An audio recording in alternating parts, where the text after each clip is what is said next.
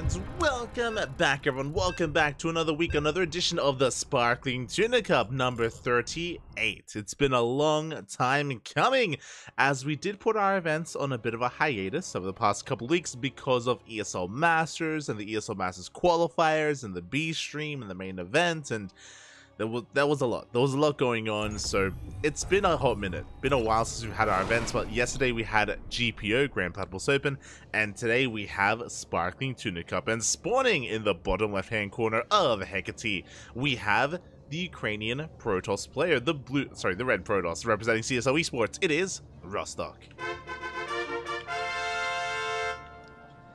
And spawning in the top right-hand corner, we have his opponent. We have... I should have double checked. I believe the American Terran. One moment here as I quickly just confirm that before saying the wrong thing. No, sorry, the Canadian. There we go. The Canadian Terran player. It is Spiffy B.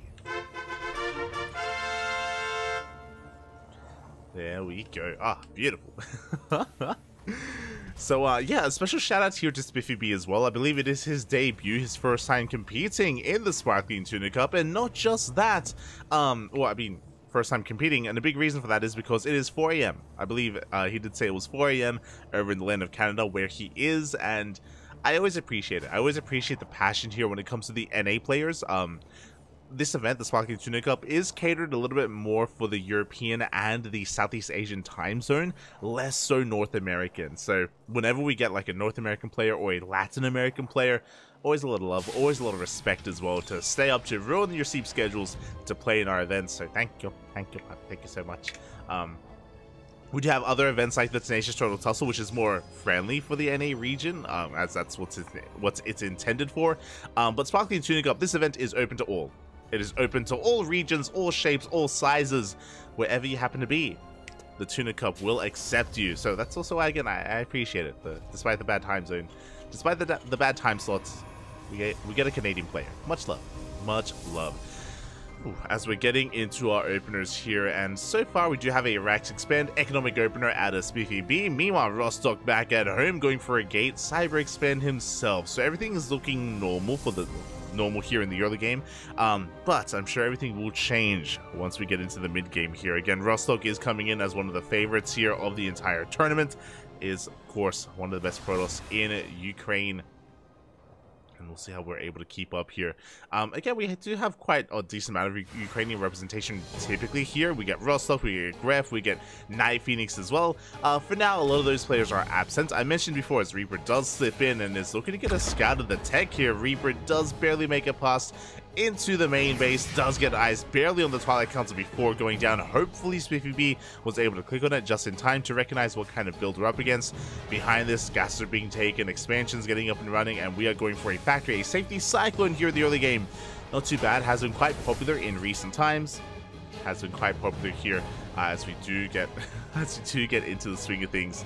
And yeah, I was just kind of trying to get at the fact that today we do have the Ursa we do have a little bit of a lighter sign up as well, exclamation mark B in the chat. We'll have a look at the bracket together later on, but I'm sure a big reason for that is because we were on a hiatus. Not just that, but also there was daylight savings in Europe, so it's 1 hour earlier than normal. On top of that, for the Europeans at least, and on top of that, also ESL Masters. ESL Masters is still ongoing, so there's still players that are competing in that, which of course wouldn't want to compete in the online weeklies that not so close to their playoff days. So yeah, I do understand the low signups this week, but I'm sure we'll get him back. We'll get him back in the coming weeks. I do want to believe as one adept goes down, the other will escape. 2 SCVs go down alongside some lost mining time here. So not bad from Rostock. Getting quite a lot done back at home. It's going to be a 2-gate Blink opener into a third base. Very economic. It's Blink, yes, but only 2 gateways. We're really only just securing ourselves here on for our economy, and we're getting a much faster third. So a very, very standard build, a very economic build here from Rostock. As a result, he's going to be giving Spiffy B a lot of breathing room, a lot of time to himself here to try to settle himself into the mid game without too much issue, and we get to see what he's made of. we get to see what SpiffyB can bring to the table. For now, additional Raxes are on the way. It's going to be a 3-1-1 setup. Pretty standard setup here on 2 bases. Really, I'm looking to see where we go from here. It looks like a mine drop is under the works. Another medevac on the way, as well as 2 winter mines are going to be sent out. As they get sent out, here come the Stalkers here on the front lines. Going to be threatening a dive into the natural base. Marines are getting picked off one after the other. Oh my god, 3 Marines already. Boys being pulled preemptively here to repair, to keep this bunker up and running. Remember, it's only a 2-gate opener, so these Stalkers are just designed to pressure. They're not designed to really kill or really push into any of these bases. Of course, SpiffyB is still in the dark. The mine drop is going to give him a little bit more scouting information.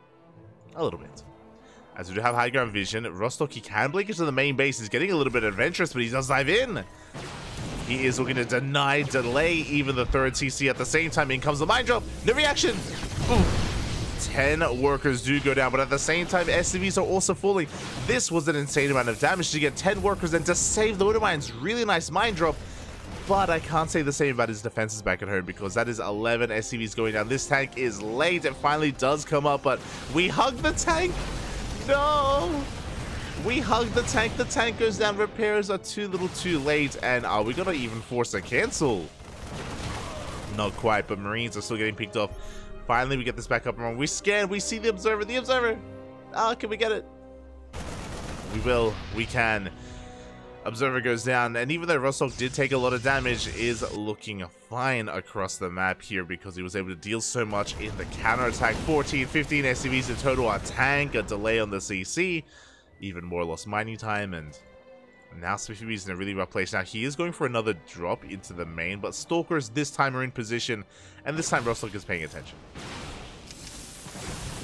Boys are being pulled. The winter mines are going to get cleaned up. The medevac itself also under fire. We have a blink, and we do take down the medevac in the end. Ay, ay, ay. Oh, and things are looking a little bit dire here for SpiffyB. I think he's going to be able to hit his stim timing, that is true, but his tank count has been hindered because of his dead workers. He doesn't have the economy to sustain tank production here, as he has very limited gas available. Yeah, it's, we got to commit. We just got to send it. We still have the 3rd CC on the way, so to be fair, we can still try and get back into this economically, but SpiffyB, he's down to 39 SCVs. Every single stim hurts as well. We have a 4th base on the way. Rostock looking to pop up. And we scan up the ramp. We see a Colossus charge us waiting for him here. And we can't push into this. We're going to try, but we just cannot. Not here, not anymore. We dive on forward. We take down one of the medevacs. And we're going to take down the 2nd medevac as well with a blink. Ooh, just barely. Again, behind this, Rostock just really settling into his economy. 2nd Colossus is on the way. We're pushing across the map. What do we have to defend? We have no tanks, no bunkers. We have Marines. Ah, but they're so fragile. The man with gun, not like this. We're being forced all the way back into the natural base. A couple of Marauders are coming out as well. The Zealots are just having their way with this army. Force field is thrown down. GG gets called, and Rostock will take game number 1. GG. A solid game there out of Rostock. I mean, I say a solid game. There was, of course, a really good moment where the mine drop came in. You know, that was a big win for SpiffyB, but unfortunately, he just wasn't in position in his main base. He didn't have a tank at the time. The tank was delayed. Did take note of that. Tank was delayed. Just wasn't in position for a blink into the main. That was something he was woefully underprepared for. He was hoping for maybe a push towards the natural. Not ready for anything in the main base, and things very quickly snowballed out of control. And with that, Rostock does take the first game. It's a best of 3. We can, of course, come back. We can pull off a miracle comeback here and even force the ace match. That's personally what I want. But it's up to our players. It is up to SpiffyB. Let's go. Yeah. As we get into this, good morning. A special shout out to everyone in the chat, of course, as well. Werehug, our first quacker. Quack, or wolf. If you understand that a little bit better. I see Eitri in the chat, Soundo, Babyling, Marauder. It's Marauder, but maybe a little bit feline. I appreciate it. Complete Noob in the chat as well. Oh, complete, Babby, complete. Psychons as well. Welcome. Hope everyone is enjoying this. Was ARJ Skater. It's been a while, Poppy. It's been a while. But here we go. We're getting into game 2 and spawning in the top left-hand corner of Site Delta. We have our Ukrainian Protoss representing CSO Esports. It is Rostock.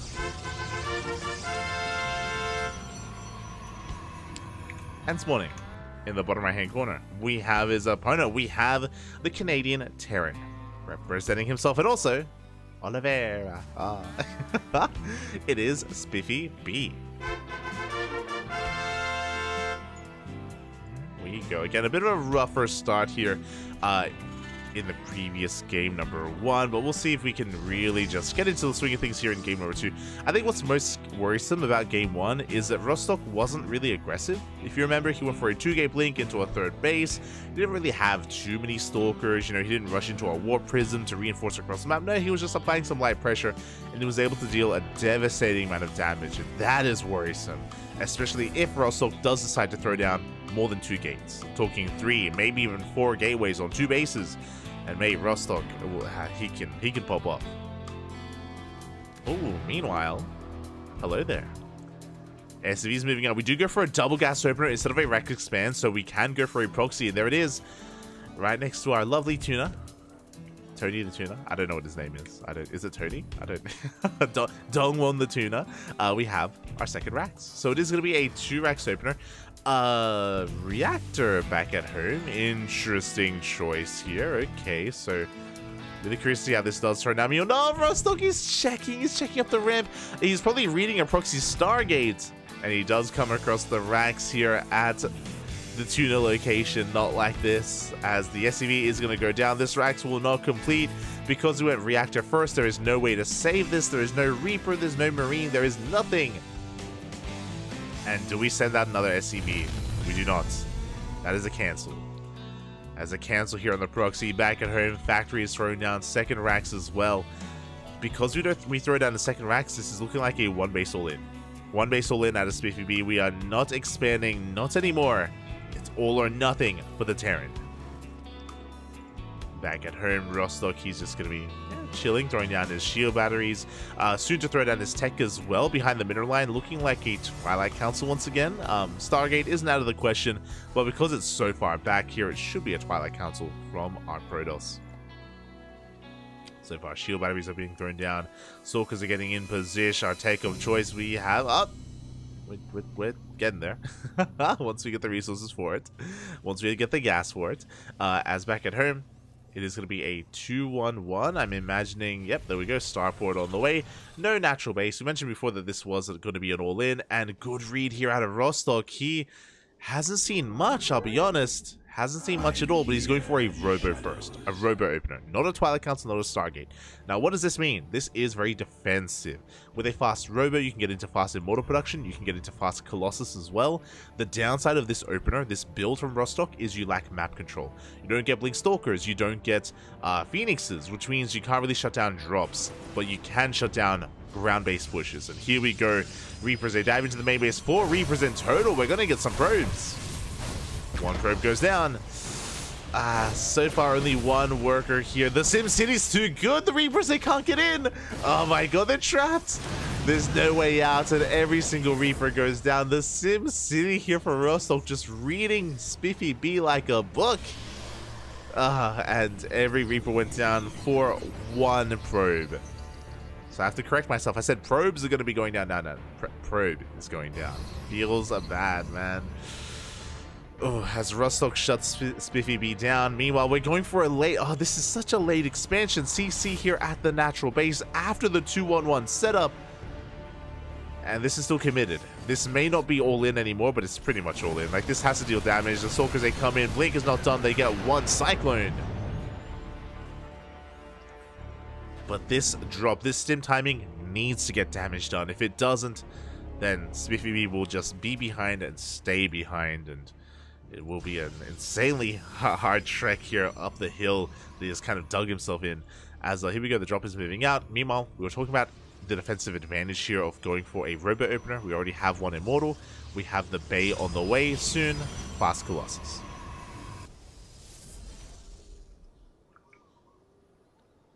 Here we go, the drop is making its way towards the third base. We do come across a probe, and we can potentially delay the third, but I don't think we really care about the third. We want to go straight into the main. Nope, never mind.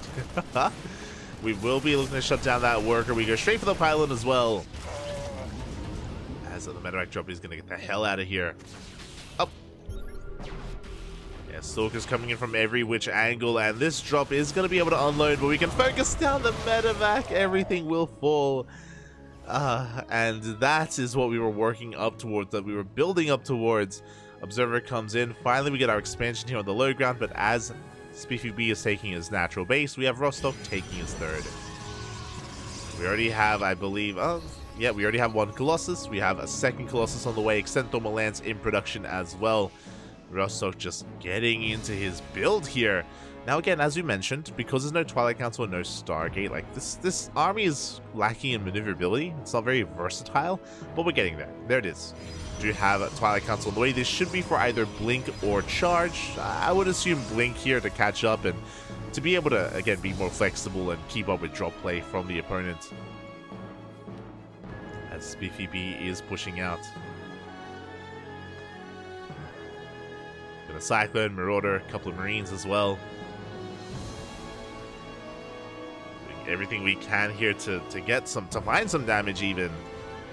Rostock though waiting with his two Colossi. And we just do not have much left. We get eyes on the army, and this is go time for Rostock. Extentoma Lance is about to kick in.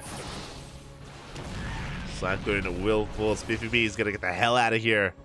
Back at home, he's building up his tank count. Still being active with his drops. Again, there is no Blink. We're going straight for Charge, not Blink. So we're going to have a very powerful ground-based army. And what this tells me is that Rostock, he wants to dive. This tells me he wants to dive. He wants to potentially push into this natural as well.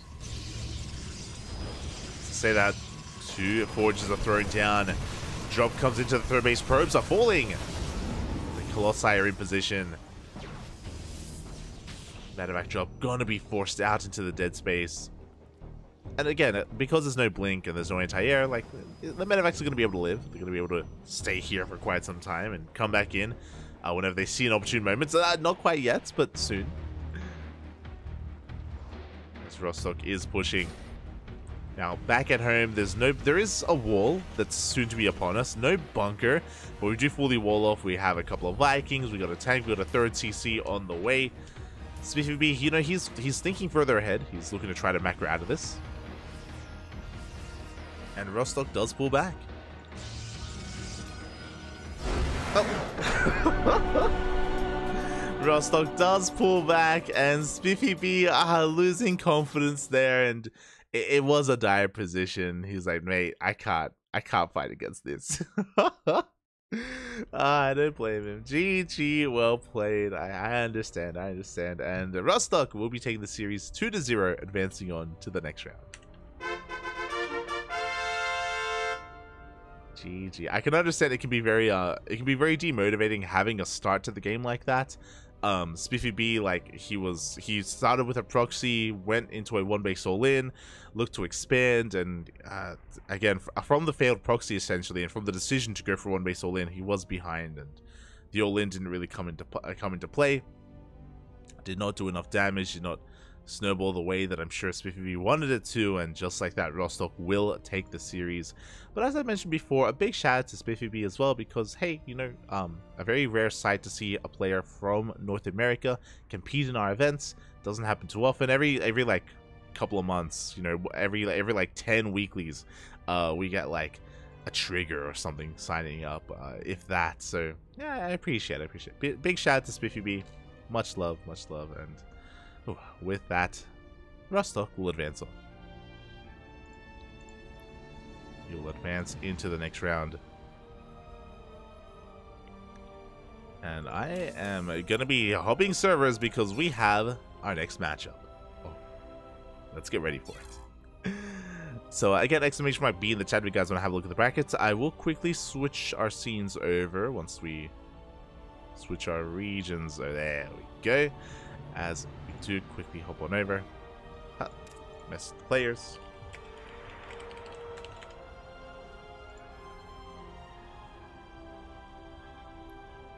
Here we go. So from the top, oh, I should actually move this over.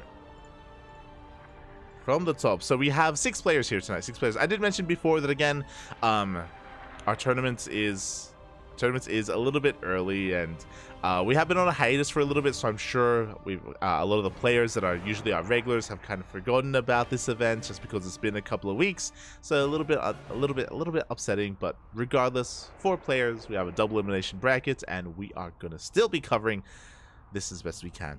So we have 4 players. We have Oriana, of course, the Chinese Terran player. We have Demi as well, returning from yesterday.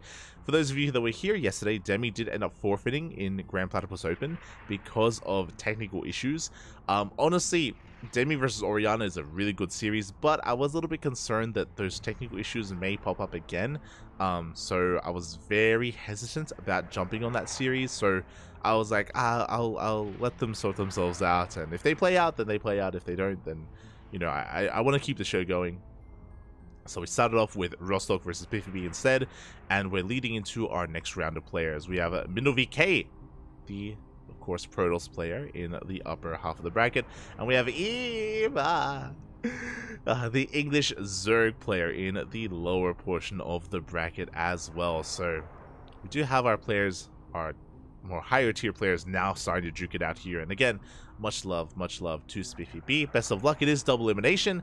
Because of the lower signups, we do have a rule that if we do have less than, I think it's less than 10 signups, then we do have double elimination. We haven't had double lim in Sparkling Tuna Cup in a long time, if not ever. Usually this is a more populated tournament, but you know, we do have this contingency plan just to make sure that the event isn't too fast. The event doesn't end too quickly. So we do have quite a lot of matches ahead of us. Quite a lot to go.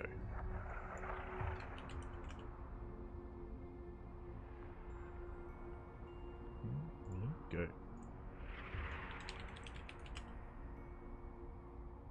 Just setting some things up and making sure that everything is as it should be.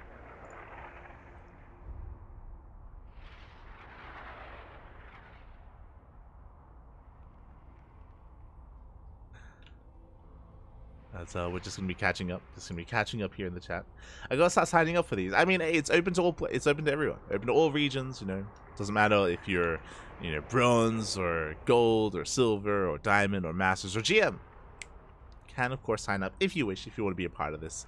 Of course, not pressuring you to, but you know, it's there if you're interested. If you are interested, we've actually had Sando sign up for a couple of our Tenacious Turtle Tussles, which has been fun. It's been fun seeing Sando against some of these big names. I'm sure he's been enjoying himself as well. I'm sure. For now, though, it looks like we're going to be going on a short break. Our players, they need a little bit of time, both Rostock and Iba. It's all good. We are more than willing to give them that time. So we're going to be going on a short break.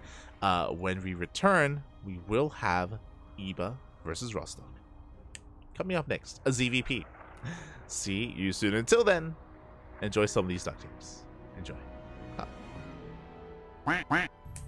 Should we go in Spanish this one? Do it.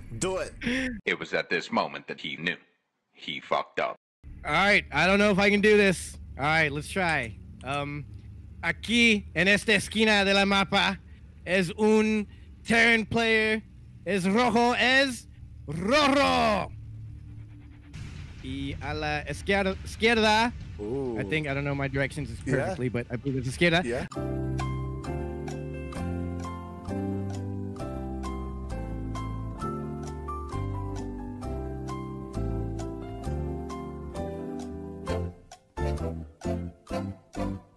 A la izquierda, este jugador es verde y es un Terran y es el final map. Si puede ganar, yo creo. Es Boga. ¿Y juntos qué son? Y juntos son los antimancos. We did it. That was better than what I could have done. It was better than what I expected. En el en el derecho. Izquierda, derecho. Aquí en la mapa, en la esquina tenemos el azul Terran, tenemos Marea y su what's teammate?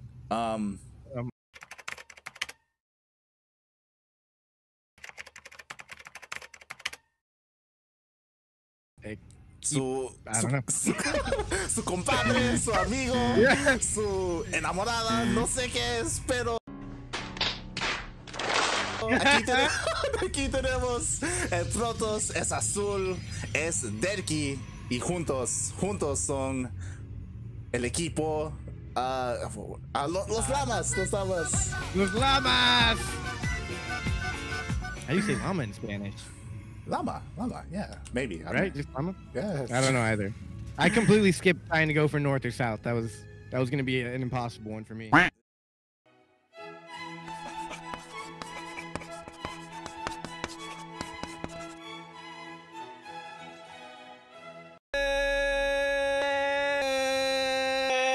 And coming live from the Plaga de Cuto Beach on the Isles of Pine, from the Lagoy part of Bintan Island, from Karagandi in Kazakhstan. We are here with the 29th edition of ESL Pro Tour Open Cup Asia Division. I am your host, Yaku of the Zaku, and with me today I have La Pastora, que es allergica a la pasta. And welcome back. Welcome back. I apologize for cutting that duct tape short, but we have our players and they are both raring and ready to go as we dive into the upper semifinals. The upper bracket semifinals, and here we go. Spawning in the bottom right hand corner of Hardlead, we have the Ukrainian Protoss player representing CSO Esports. It is Rostock. And spawning in the top left hand corner, we have his opponent. We have the English Zerg player representing the Platinum Heroes. It is Eva. Let's go. Eva versus Rostock. And again, Rostock, of course, has been warming up here through Spiffy B. Spiffy B, again, big shout outs for competing and being a part of this event. More on the amateur side of players compared to some of the other big names that we have here. But this is where the big names are starting to face off.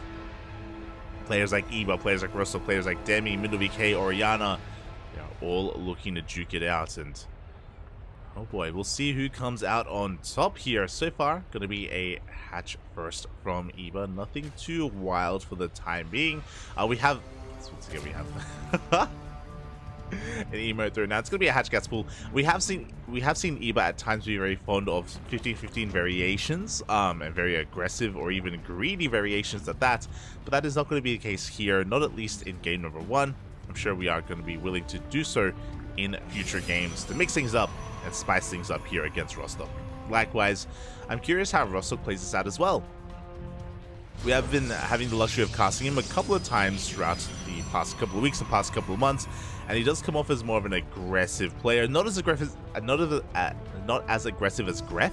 Gref, of course, is very cheesy, very cheesy Ukrainian Protoss. Rostock, he's a little bit more mid-game oriented. At least that's the impression that I've gotten so far. We'll see if that continues to be the case. As the probe is diving into the main, is going to be as the Overlord is going to be checking the natural base. Probe coming back into the main. I don't know why. I just woke up. Okay, I had a nap after the stream this morning, and I'm still gathering my bearings. But even just confirming the opener of the gate expand into the cyber core, nothing too crazy. We have our tech of choice, and it is going to be a Stargate opener here out of Rostock.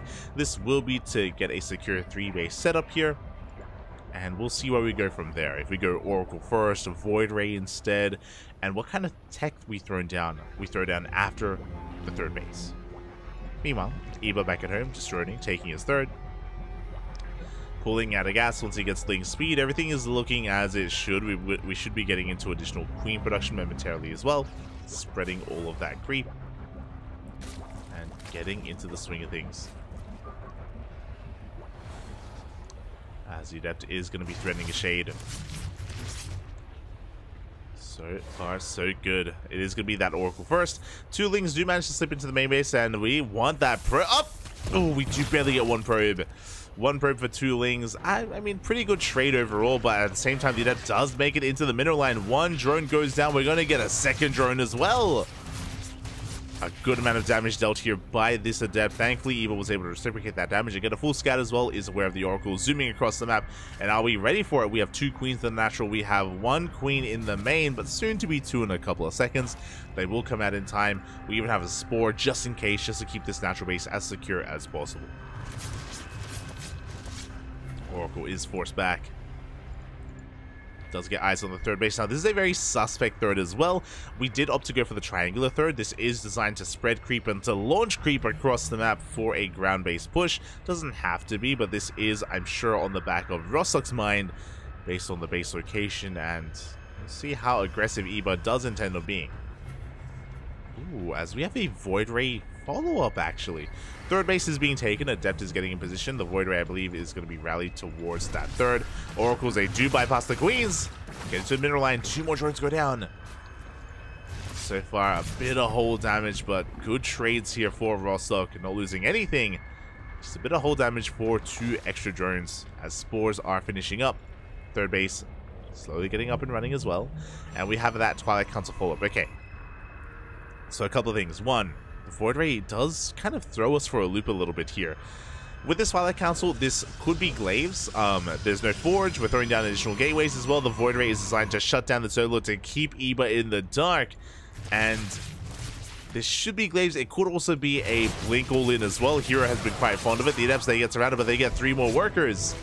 Oh, the Orcas, they try to find some more drone damage. They force lost mine time here at the natural base. Quick reaction out of Eba.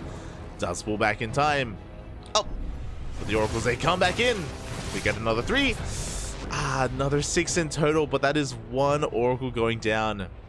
Bit of a rough trade there for Rostock, but all in all, 1 Oracle for 10 workers. Pretty good amount of damage.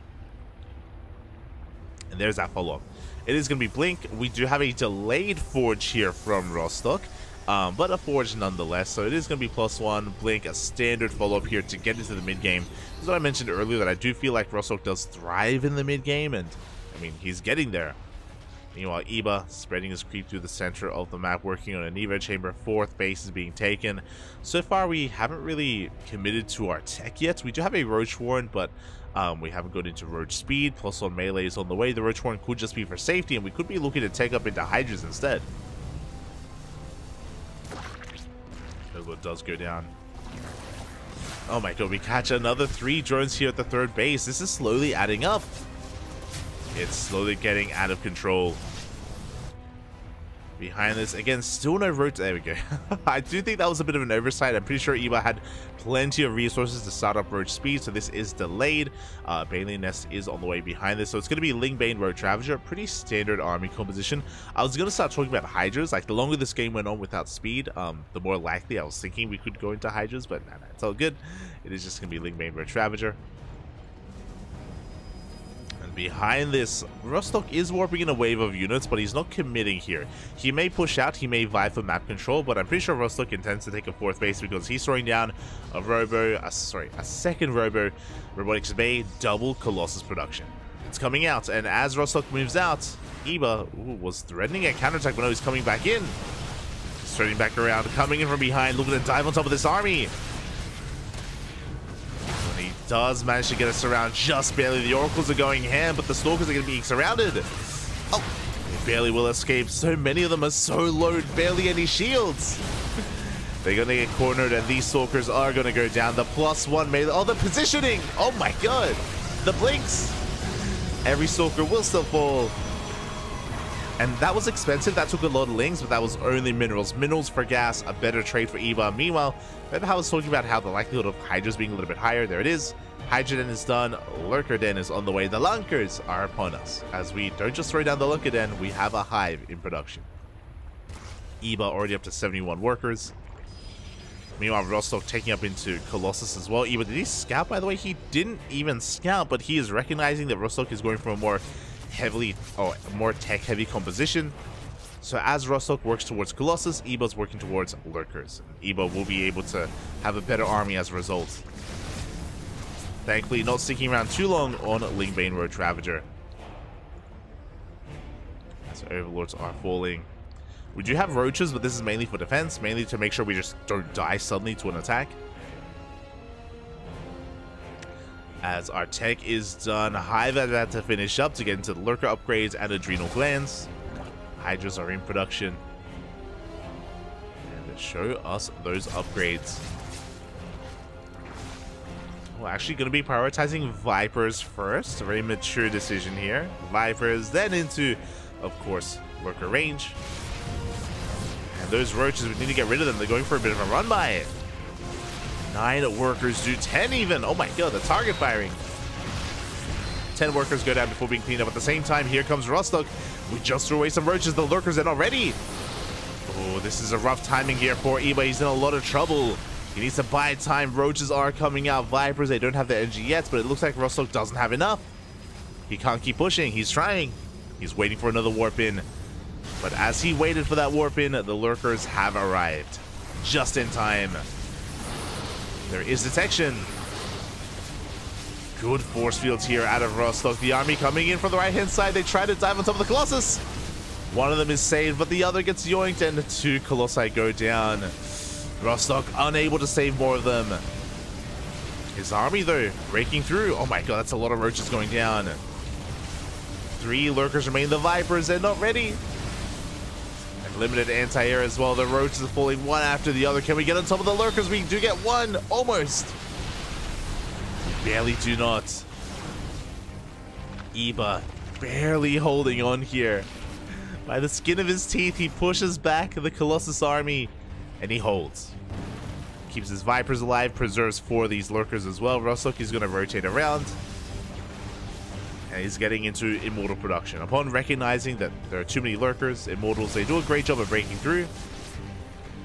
And this tech, so we do have a roach counter tech at the same time. I was about to say that this tech path from Rostock tells us that he doesn't want to go Skytoss, that he wants to be hyper aggressive, be in the face of Iba as long as he can.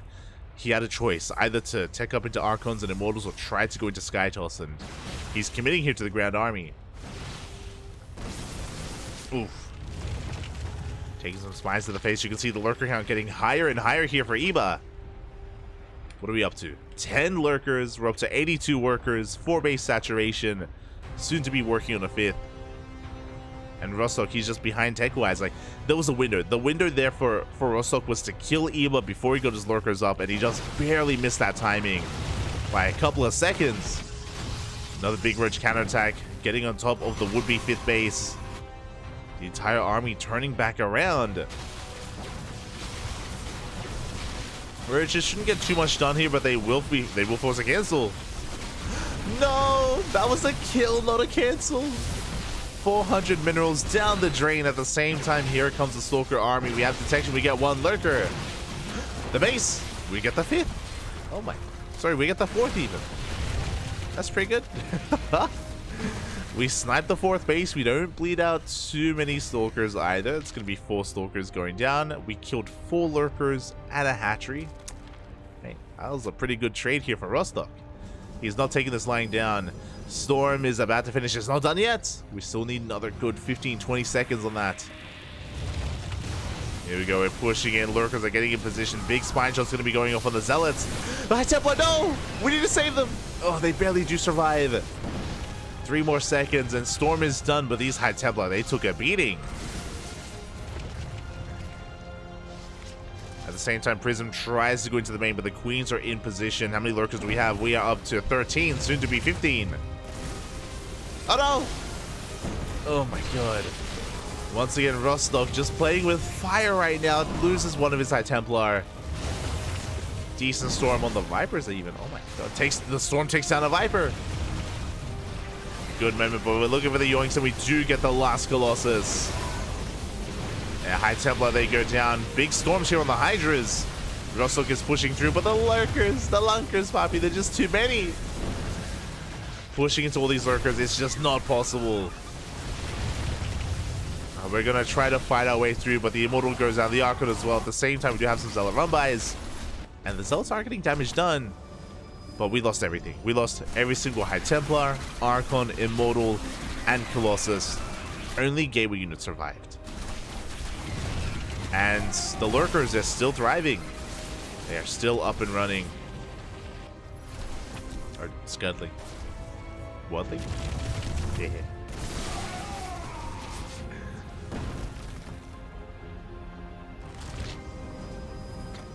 And with that, Russell gets a rebuild here from scratch. Iba getting his 5th up and running as well. I did lose a lot of workers, and he's yet to rebuild them, but there we go. 7 drones are on the way. More lurkers in production as well. Have we rebuilt the Vipers? We have. There's 2 Vipers with the main army. Oh my god, the feedback's on point. Rostock doing well here, getting some feedback stuff, storming the main army as well.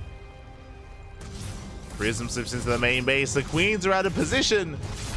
Prism will go down, but the warp-in does complete. Zealots bust into the main.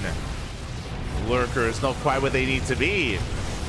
Oh my god, 14, 17, 25. Oh my god, Zealots coming in from every single angle in the main, at the 5th and at the 4th. 33 drones go down and counting. You get up to, do we get 36? 37? Oh my god, I was joking. 38. 38 drones. The economy of Iba is just in shambles. There's almost nothing left. We're down to 48 workers. Iba was doing so well. Unironically, he was doing really well this game. He was keeping up. He was out positioning. He was taking some really good fights, having a better economy, and in one swift move, the Zealots just eviscerated the mineral lines. Iba still has a strong army, but no longer an economy. Oh my god, Storm going down. Base is going to be falling as well. These Immortals are overextending, but they all survive. The Immortals, they get the hell out of there. Oh, the Lurker Spines getting a lot of damage done, but we recall back home. Meanwhile, across the map, this base is going to fall as well. Oh no, one more Spine! The Lurkers go down and they do not get a kill. This 5 HP. Ay, ay, ay. We're coming back for it though. We want it. We're going to get it. There it is. It's a kill on the base. But we're coming in first round. We have detection, and it looks like Rostock is going to clean up. He collapses on the army. GG gets called, and Rostock will take game number 1. Whew. GG.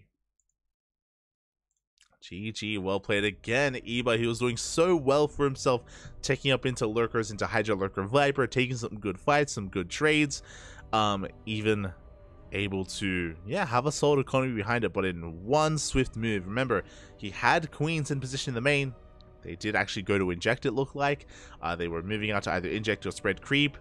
Warpin came in, and just like that, Iba was pulled apart. We had the Warpin in the main, Zealot run by on the right hand side, main army towards the left, and yeah, that was 38 dead workers, 38 dead drones, and just like that, Iba was all in.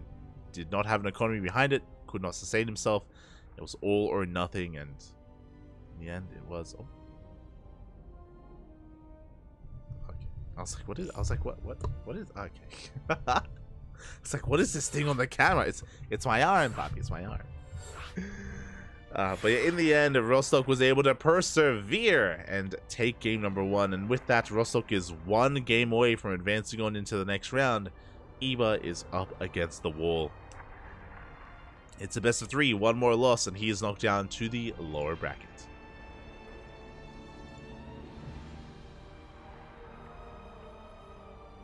Greetings from Spain, enjoying your perfect. Oh, perfect. Oh, gracias, papi, gracias. Bienvenidos, papi, bienvenidos. Ojalá que todo te va bien. Soy de Latinoamérica, de Perú, no de España. Oh. Here we go.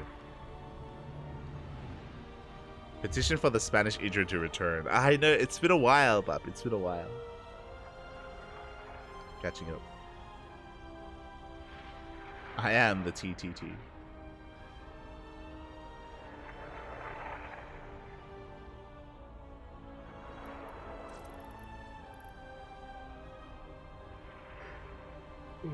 Sorry, just catching up with the chat.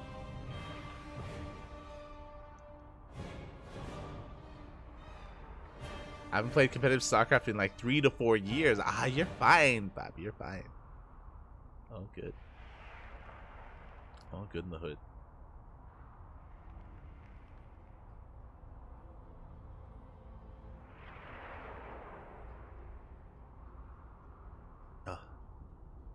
So we're getting ready here. Looks like our players, they just needed a moment. They needed a moment to just settle on into this. It looks like Iba just may have had some latency issues, so just had to restart. Just had to restart his client and come back into this, and hopefully that does resolve any issues for our players.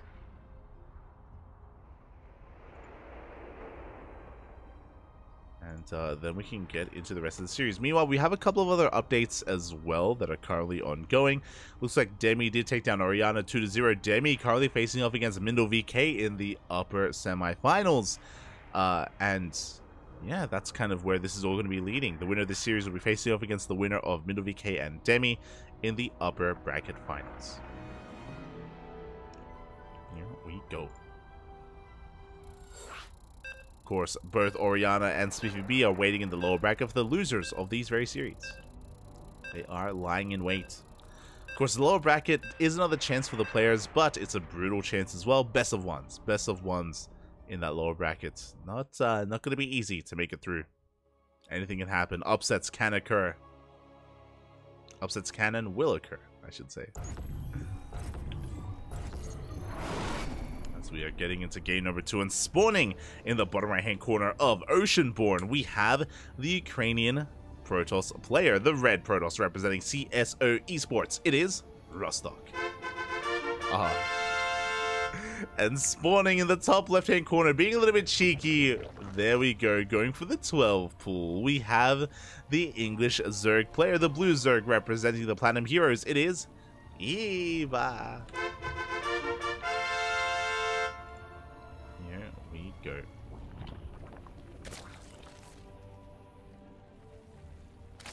Here in that second game. Now, a 12 pool doesn't have to be all in, and I'm assuming that this isn't going to be an all in because we are joining behind this.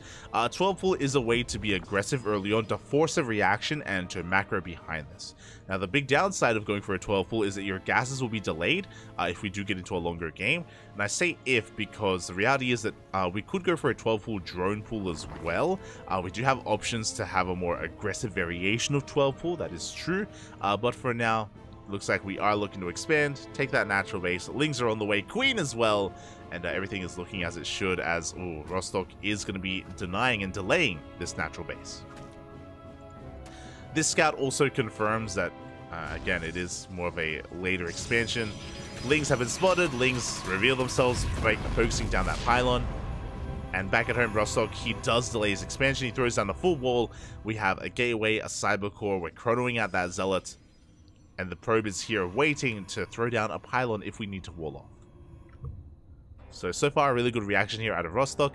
Again, because of the 12 full, already it's quote-unquote doing damage. Like, it's delaying the expansion. It's forcing a reaction out of the Protoss player and forcing them to be just not the most economic. Forcing them to be inefficient. Here we go. So far, our Lings are going to be chipping away at this wall. Ideally, we want to try and get a surround on that Zealot, but we are chronoing out another Zealot. It is on the way. Adept is coming out as well. So far, good control out of Rostok. He cannot get surrounded. There it is. With 2 Zealots, we can force this back. And now the turns are about to table. Expansion is on the way. Now, Eva did kind of, again, force a delayed base here. Delayed probing, delayed mining. But we're about to have 2 Zealots and 2 Adepts.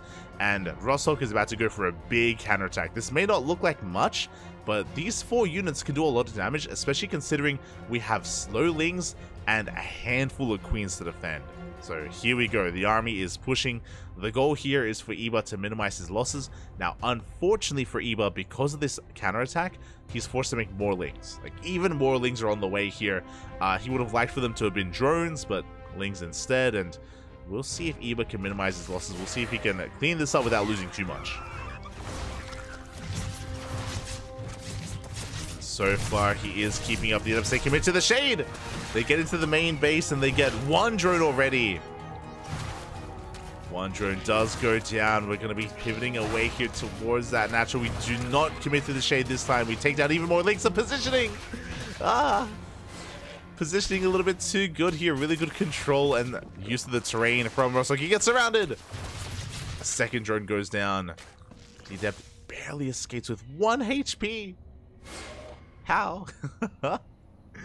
The 1 HP Adept does escape. Looking at the units lost tab, it was 1 Adept dying and 1 Zealot for 10 Lings and 2 drones. Not a bad trade. Not a bad trade out of Rostock. It wasn't just that damage, but also the lost mining time in the main, and also forcing out Lings from the Zerg. As Rostock makes it back home, and we have our transition. We have 2 gateways in the natural, 2 gateways in the main. At Twilight Council, Glaives. Glaives are on the way. Rostock is looking to keep the pressure up, is looking to keep the pressure on and get across the map.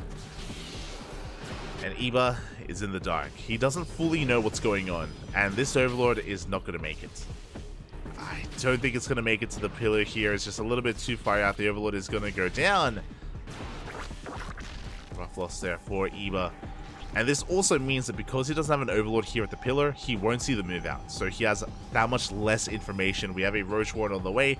Around a 4 minutes 30 Roach Warren timing, which is a little bit late, considering what we're up against.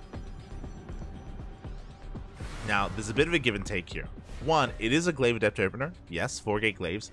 But there is no Robo, which means no Warp Prism, which means no reinforcements.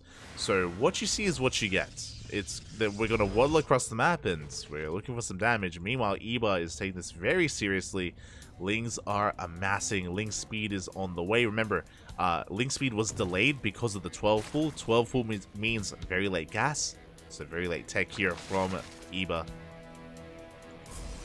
Glaives is about to hit. We're waiting for another warp in, and then we're going to be sending it across the map. There it is. Rostock, he was supply blocked for a moment. Actually, still supply blocked, actually. So, did actually miss a couple of warp-ins there, but regardless, we're moving out. Revealing ourselves, and we are up against how many? 34 Lings. That is plenty of Lings to deal with this. To keep up with the Shades, Roaches are coming out just in time. They go straight for the Queens. They're going to get one.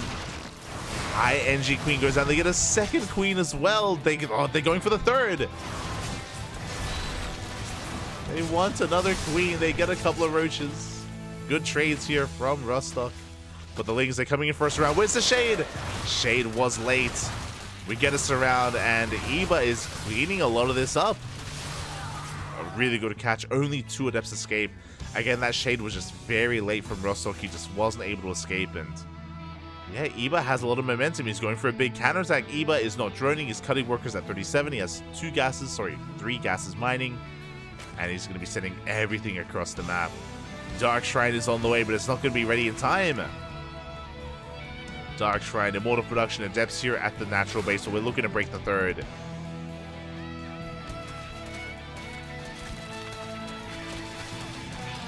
Ravagers in production as well.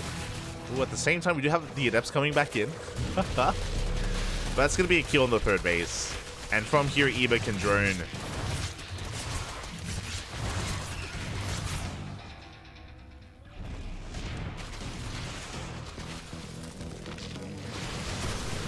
Hannah just saturated his bases here. The Roach Ravager are going to be threatening a dive into the natural, but there's plenty here to defend. We're not going to be able to break it through. Maybe we can get the gateways. Potentially the gateways. So while they force back the army, overcharges pop, keeping everything alive. The Immortal putting in a lot of work. Ooh, oh my god, the Immortal! We go for it!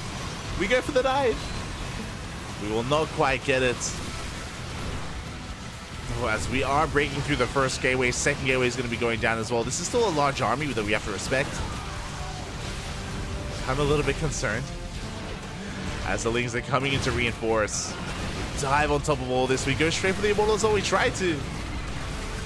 Pylon goes down. The Artosis Pylon was real, depowering everything. No more shield batteries, no more Robo. GG gets called, and Iba will take game number 2, tying up the series 1-1. GG. GG, well played. I mean, I saw both shield batteries. I thought that we could maybe hold on for another round of warp-ins for another Immortal to pop out, but no, I was wrong. Rostock, he was in more danger than I had assumed, and Iba does break through in the end. He does force the ace match. GG. Again, a big moment that game for Iba was catching all those Adepts. Remember, that he was able to kill every single adept bar 2 by getting a surround, by catching the army out of position out on the map. And yeah, with the death of that meant that we could go for a big counterattack, punish the third base, and snowball out of control from there. So a bit of a misstep. Bit of a misstep there from Rostock, but hopefully we can recover here in game number 3.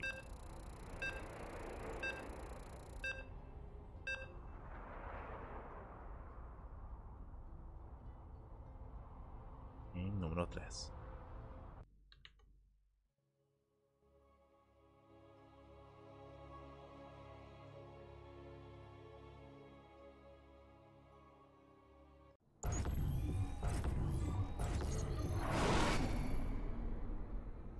Here we go. Spawning in the top left-hand corner of Golden Aura, we have our Ukrainian Protoss representing CSO Esports, being forced into the ace match, but looking to take it in the end, looking to make it into the upper bracket finals. It is Rostock.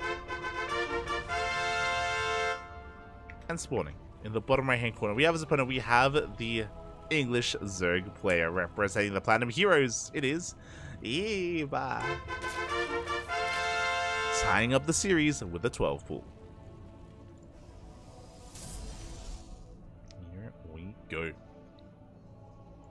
Ooh, as this time Eba is not going for a 12 pool, throws down the emote as he usually does, and is going for a hatch first instead. Going for a 16 hatch here on the low ground. Very standard timing. Likewise, Rostock going for his own gate expand as well. Probe is coming in for a scout, and we'll be getting eyes on the hatchery that's already thrown down. So again, economic opener out of Eba, and Rostock has to confirm this. Again, remember, last game it was a 12 pool, so Rostock needs to make sure he's aware of what Eba is up to and what exactly he's doing. And it's just a hatch gas pool. Standard opener out of Eba. Likewise, Rostock gate expand, standard opener as well. So the early game is looking to be pretty. The early game is looking to be pretty standard and pretty normal, nothing too crazy, nothing too wild. It's the mid game that our attention does fall upon. Not just that, but also the map itself. We are loading into Golden Aura. Of course, a very defensive map, a map where you can get up to 3 bases very easily. Even a 4th is not too difficult to hold on to, depending on which 4th we do take. So yeah, with bearing that in mind, I expect this to go into the mid game again. We could end up seeing some lurker play out of Eba, or we could even head in a different direction. Rush distance by ground is relatively short.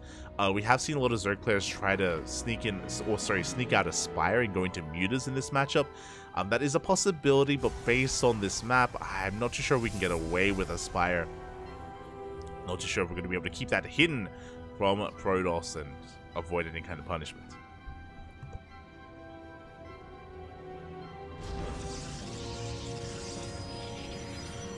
There it is. It is going to be a Twilight Council opener once again from Rostock. We saw this in the previous game. In the last game, it made sense to go Glaive Adepts to try to punish Eba. This time, we could see Glaives again. We could also see a Dark Shrine opener instead.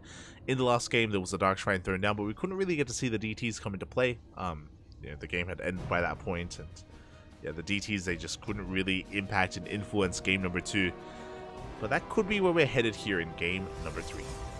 Again, this is the ace match. It all ends here, one way or another.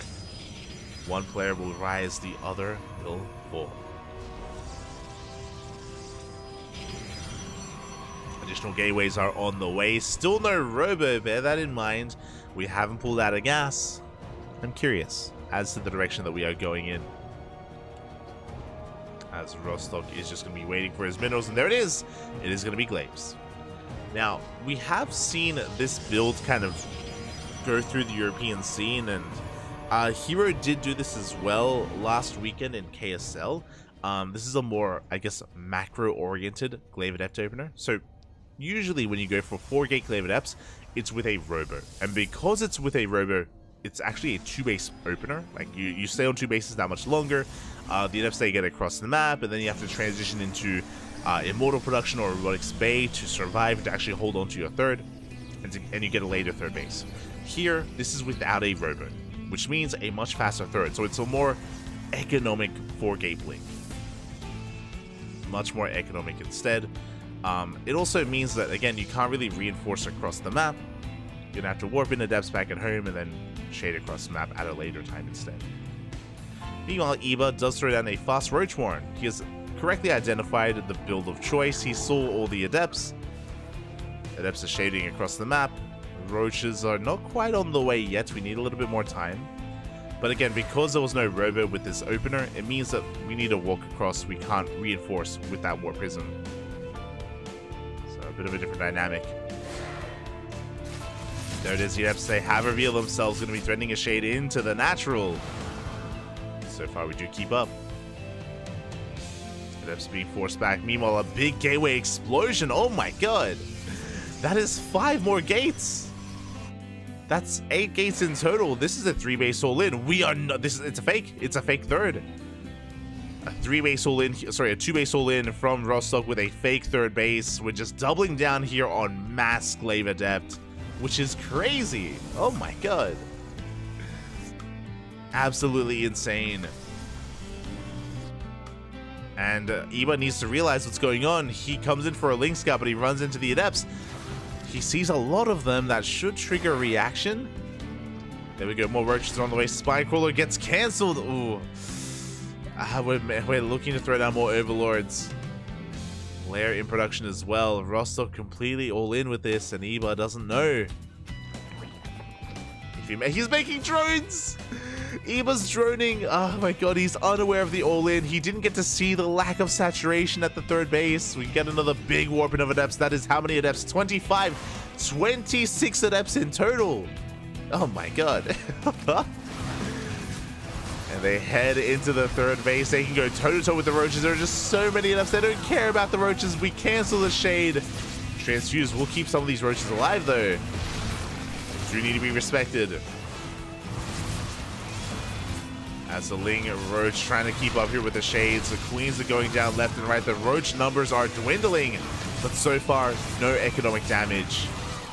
Spine Crawlers are on the way in the mineral lines. We do commit to the shade. Prism gets into the main base. We get some Adepts. 4 workers do go down. We're getting more. Drones are falling left and right. Finally, economic damage is being done. 9 drones in total. But it looks like Iba should be able to clean this up without too much trouble. I say that, 4 drones. The target firing 16 very quickly. You can see it just spike up here in damage. 17 workers go down. We shade towards the third once again, going for another warping into the main base. And Rostock behind this. I mean, he's up in bases. He can stop probing. He's just doubling down on the depths. Rostock takes a worker lead. But Iba still has the better army. Rostock is down to 11 Adepts. And we're going for wave 2. We're going for the second round.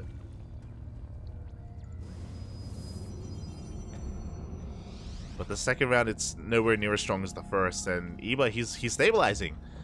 I mean, he's got a Spine Crawler here at the third. He's got a Spine Crawler at the natural.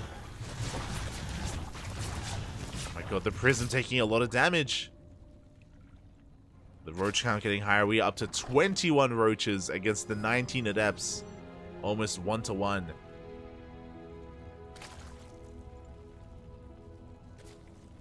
And here we go. The Adepts are moving out.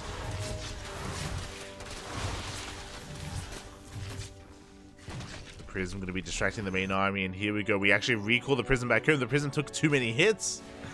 But we're coming in. Meanwhile, Iba has been taking this very seriously. He droned up to 40, only 40 workers.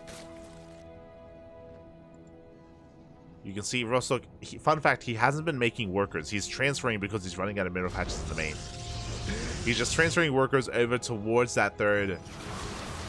Oh my god, how many Adepts? 29! 29 Adepts, almost 30. Oh my god. Here we go, we're diving on the army. Adepts are going down. Gonna be threatening a shade towards the natural base. If the Ravagers get on top of that Prism, they can bile it down.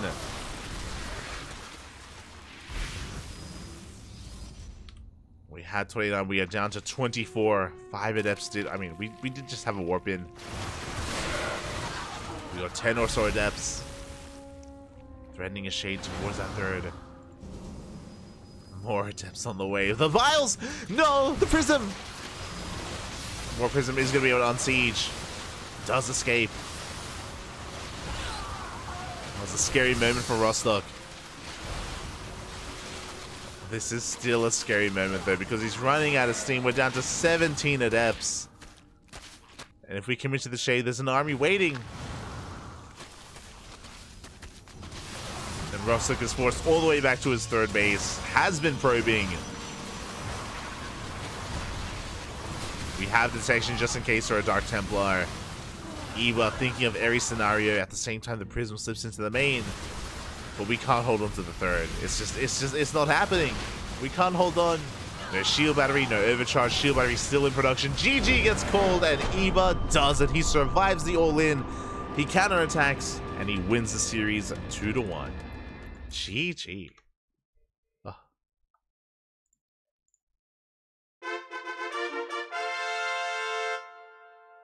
GG, well played. Congratulations with that. Eba will take the series 2-1. Advancing on to the upper bracket finals. And Rostock, of course, he gets knocked down to the lower bracket instead. But that was a spicy game there. I was not expecting Rostock. We were talking about how the rush distance on Golden Aura is a little bit shorter, so all-ins can hit a little bit harder. I was expecting, you know, a commitment to Glaive Adept into the third base into the mid game, but no, we just went straight for the all-in. 8 gateways, 2 base all-in with a fake third. Eventually, Rostock was trying to get his third up and running, but alas, he just didn't find the damage he was looking for. He did do a decent amount. He killed, I want to say, up to 19 drones in total, but he needed to do more. He needed to kill Eba. Eba, thankfully, did correctly read that it was Glaives, and he did throw down a Roach 1 in time. He had a Roach army in time. Barely was able to hold on. GG. GG, well played. And with that, we have to catch up with the bracket. We have to catch up on what has been going on. With that, congratulations to Eba as he does advance on. Rostock will have another chance, as Rostock will be knocked down to the lower bracket where he faces off against Oriana in a best of 1. Best of luck. As we do head on over.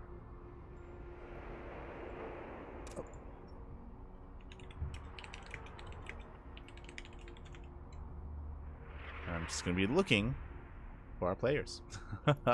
I believe Demi and both Demi and Midovike are currently mid-series. I'm not entirely certain as to whether they're in game 1, game 2, or game number 3. I'm actually looking for them at the moment. They're not over in the Americas region. Maybe they're over in Europe. Oh, they are.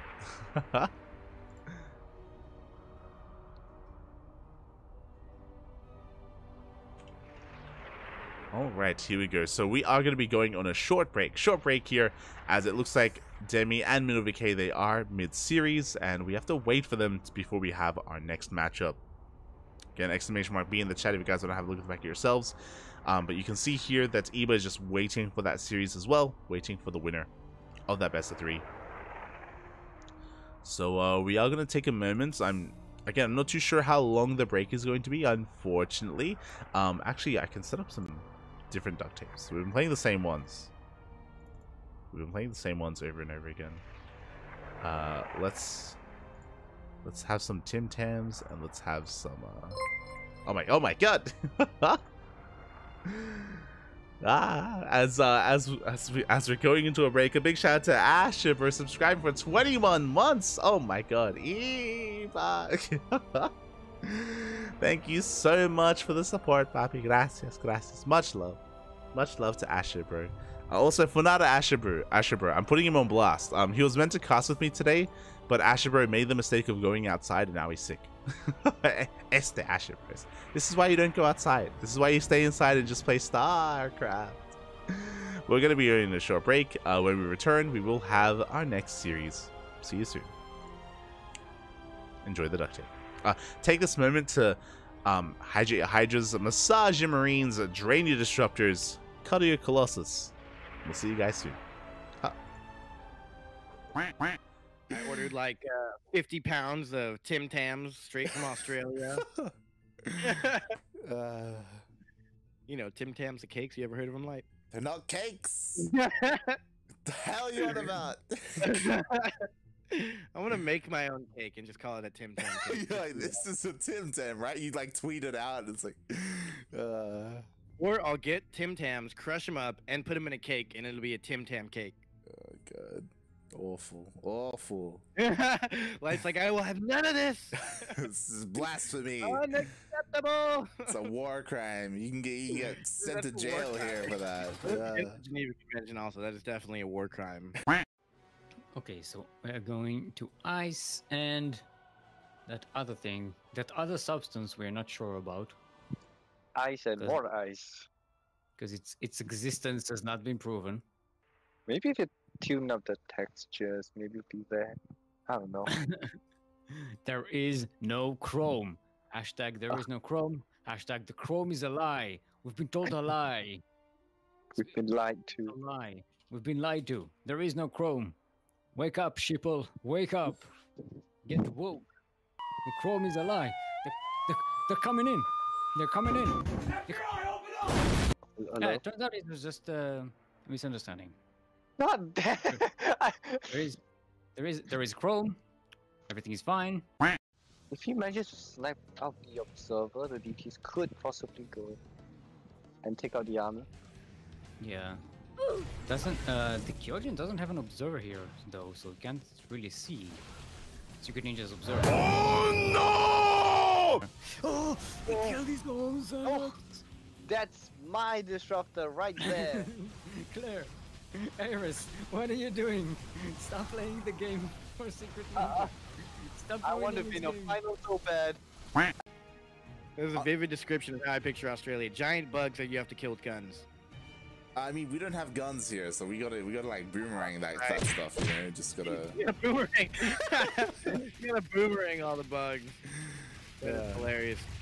One thing me and Yaku actually, now that I remember, we need to clear up because I don't know if you answered it or were there to hear, but I already forgot what it was. Something about Steve Irwin. Oh yeah. Yaku said that everyone in Australia either has or knows someone who has a Steve Irwin shrine. Do you have a Steve Irwin shrine? So there's something that you need to know about Yaku is that he says a lot. He doesn't know a lot. Oh yeah, I know. It just sounds like it would be fun if it was true. It would be fun. I am the Information Goblin. I still mod. And Blomlitz is the anti-steel mold. For those who are not aware.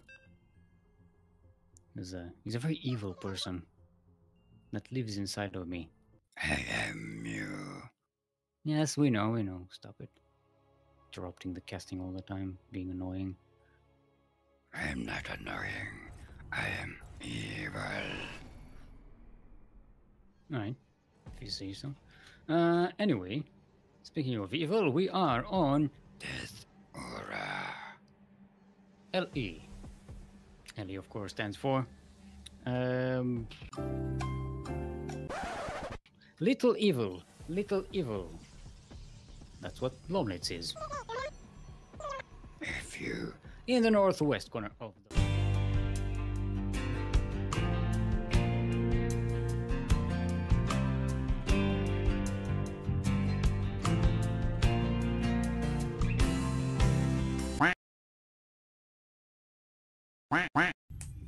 Should we go in Spanish this one? Do it. It was at this moment that he knew. He fucked up. All right, I don't know if I can do this. All right, let's try. Aquí en esta esquina de la mapa es un Terran player. Es rojo, es rojo. Y a la izquierda. Ooh. I don't know my directions Yeah. perfectly, but I believe it's izquierda. Yeah.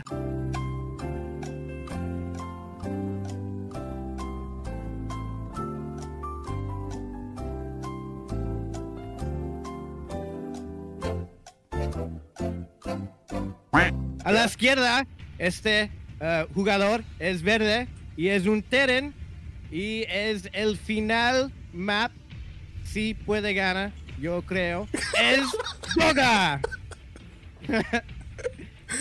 ¿Y juntos qué son? Y juntos son los antimancos.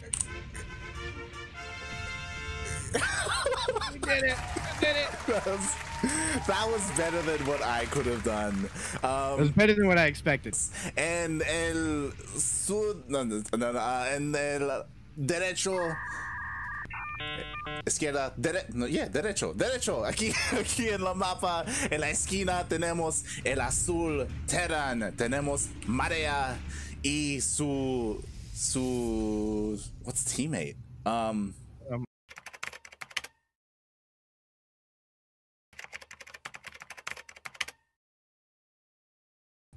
Su compadre, su amigo, su enamorada, no sé qué es, pero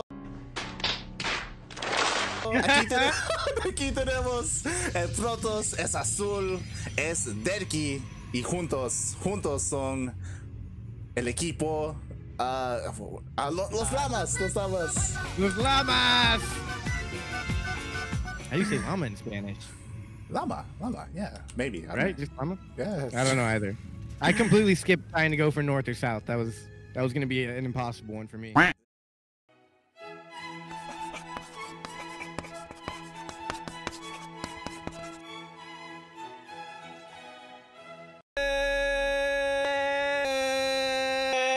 And coming live from the Plaga de Cuto Beach on the Isles of Pine, from the Lagoy part of Bintan Island, from Karagandi in Kazakhstan.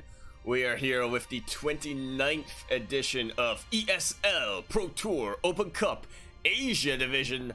I am your host Yaku of the Zaku, and with me today I have La Pastora, que es allergica a la pasta. El jugador del bolos con todos los cajolers. Wait. I have El Narado que saca todos los caimanes himself, Light_VIP. How are you doing, Light? What's up, Yaku? Good. The entire time I was like, why can't I add you? Like, I'm looking for you in the list, and this fucking guy. Well, here we are in our. Oh my God! It's not a ZVZ. Oh God. Dios mío, gracias. We have our Red Zerg player from DHZ.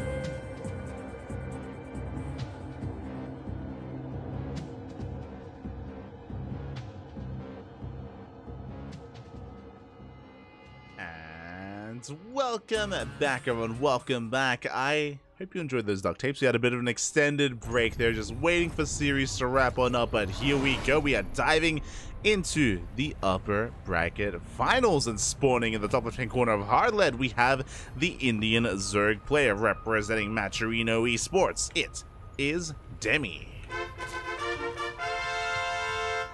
And spawning in the bottom right-hand corner, we have as opponent, we have the English Zerg player representing the Platinum Heroes. It is Eva. And as we get ready for this, we will have predictions open. Predictions are just un momento, papi, un momento. Predictions are going to be open in the chat for a couple of minutes, so you can place your bets on who you think is going to make it to the grand finals. Will it be one Zerg or the other? As for now, we have standard openers. It is going to outside of the spray, where they hatch first here out of Eva, hatch first out of Demi. No early game aggression, not yet, none the ZVZ. Meanwhile, for some context, getting into this, Demi, of course, was able to bring down MindoVK 2-0. Very surprising. You know, I do rate MindoVK quite highly here, and to be fair, I do think he's pretty comparable to Demi, but to 2-0, very impressive out of Demi. Likewise, Eva took down Rostock 2-1 as well. Very limited Terran representation here today. I mean, I say that Spiffy B and Oriana are both Terran players, but they did struggle in the first round, and they're looking to fight back against the Protoss in the lower bracket. So best of luck to our Terrans. As for now, hatch gas pool. Hatch gas pool from both Eva and Demi as well. So as standard as you can get here in the ZVZ. Now, Demi, of course, he is very fond of, incredibly fond of his mutas in this matchup, and we'll see if we can get there. We'll see if we can slide into our mutas. Never mind. Demi getting to a very fast Eva chamber. Now, this could go one of two ways. We can rush into fast. This is most likely actually +1 melee. So, link speed and +1 melee should line up here to get in towards a massive link flood timing. Otherwise, we could even head towards something different, something like +1 carapace. But I feel like this is lined up for melee. There we go, we have 100 gas, so we're going to be sending it on melee. So the way this works, if you're curious yourself, if you start melee first and then you wait for your 200, your next 100 gas for speed, they actually line up. They actually line up with each other, as melee does take a little bit longer than speed to finish up, so you can hit a very strong timing here with these two upgrades. And Eva, for the time being, is in the dark. For the time being, is not fully aware of what is going on. As the roaches are coming forward, just going to be focusing on droning for the time being. Just saturating our bases. And getting into the swing of things. As Demi is going to be moving out here with his scouting links. 2 links to scout. Likewise, Eva actually going to be staying on 2 bases. I know a lot of my focus was on Demi, but Eva skipped link speed. He's going 2 base roach. Ooh, 2 base roach here out of Eva. Lair is on the way, which means he's going to be walling off here at the natural. Very greedy here out of Eva, and juicy lings are going to be sipping on in. They catch sight of all the queens. And I want to favor Eva. I want to favor Eva in this position because, sure, the overlords are being zoned away. Sure, Eva doesn't know that a link flood is coming. Like, Demi is just amassing a massive amount of lings. Eva is going to be walling off, though. But even though he walls off, it's going to take a long time to make any roaches. No Bailey Nest either. Oh, we do have that tumor thrown down, and the link flood is soon to be upon us. The overlord was shut down, and Demi is cutting workers here at 26. How many lings do we have so far? We have 24, about to be 48 lings. That's a lot of lings. Now again, we for the most part have a wall set up. We will have 1 transfuse available as well. And here we go, the lings, they are rushing across the map so far. No scouting whatsoever from Eva. He doesn't see, he sees the third base, but that's all he does know. As the lings are now revealed, Eva has a couple of roaches on the way. He canceled, no! He canceled the wall! A massive hole here in Eva, yeah, that's is just gonna get completely surrounded. The lings, they flood in, and Demi, he takes game number 1. GG, oh my god. GG, well played again, completely unscouted, and that's a little bit on Eva there, as Eva had no idea what was going on. As Eva had no idea what was going on. And yeah, there was just no scouting there. Unfortunate that he happened to be canceling that Evo chamber as well, so the wall was not a wall. I was just caught off guard by the by the comment at the time. It just really caught me off guard, and there we go, just like that.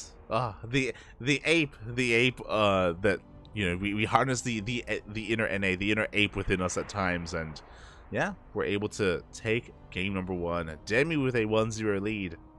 Uno más is all he needs to advance on to the grand finals. GG, well played. And sometimes that's how these mirror matchups can go. Sometimes that is just how they can turn out.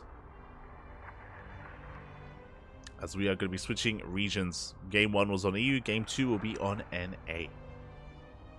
Let's go.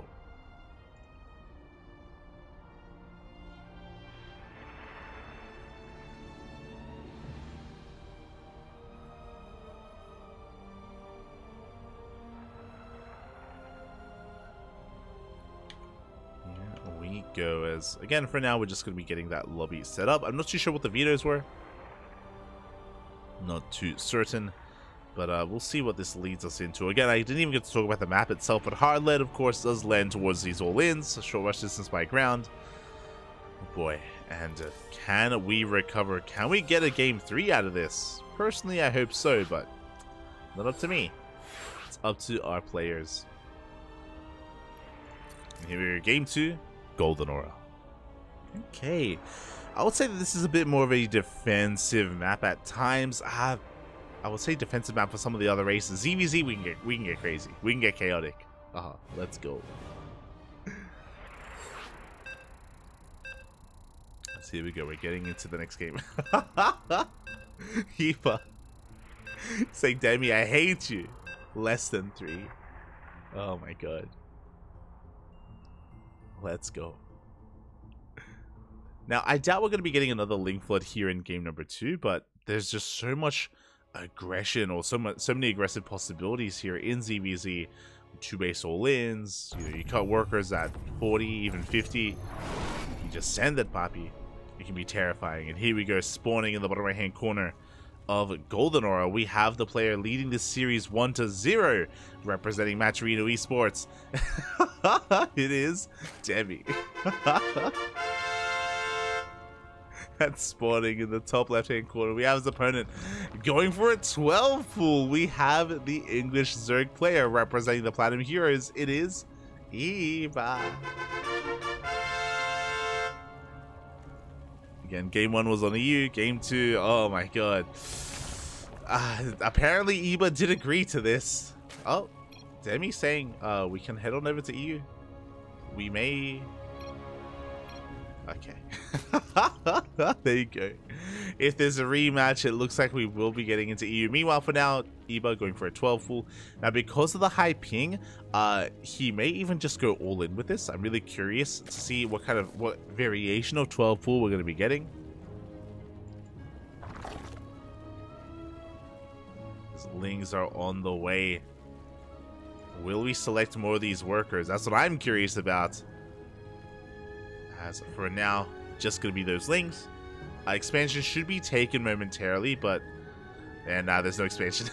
I was like, we should have already seen a drone by now. There was no drone. The boys are being pulled. It's all or nothing. This series or this game will end one way or another. Either Eva kills Demi or he dies trying. Demi going for a hatch gas pool. Standard opener. The all-in has been spotted. The Overlord does see the Lings coming across the map and the drones as well. Demi, he knows. I love that. Okay, 1 drone is being sent down. So the goal here is that ideally you want to hide this drone and throw down the spine. Throw down the spine crawler here at the natural. Eba should be going straight for the main base, so he ignores this worker. And the goal here is to eventually rotate down to the low ground. There it is. Spine crawlers on the way. I feel like usually it's 2 spine crawlers, but 1 for now.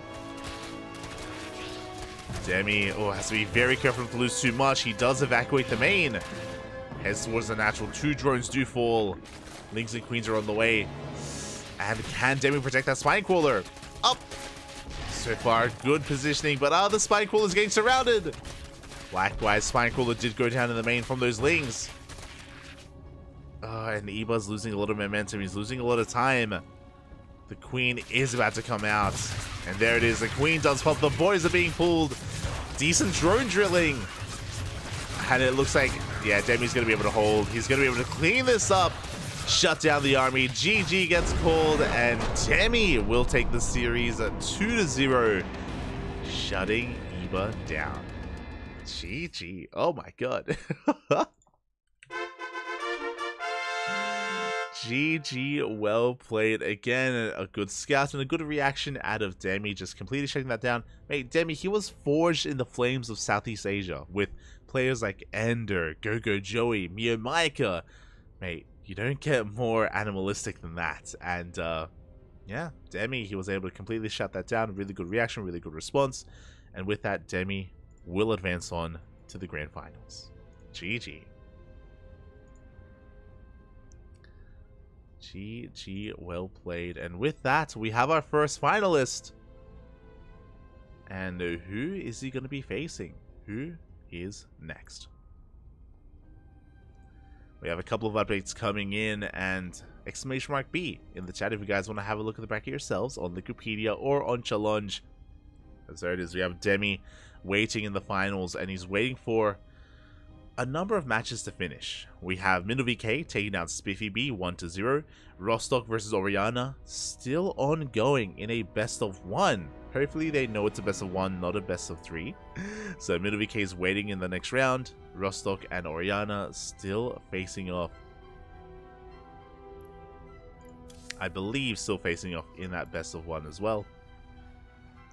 Winner of that series will be facing off against Eba in the lower bracket finals. So looks like we still have a couple of matches ongoing. I also need to double check and make sure that that Rostock isn't already playing against MinoVK, so I'm heading over to the European server. It's very possible that maybe they didn't update us. It is very possible.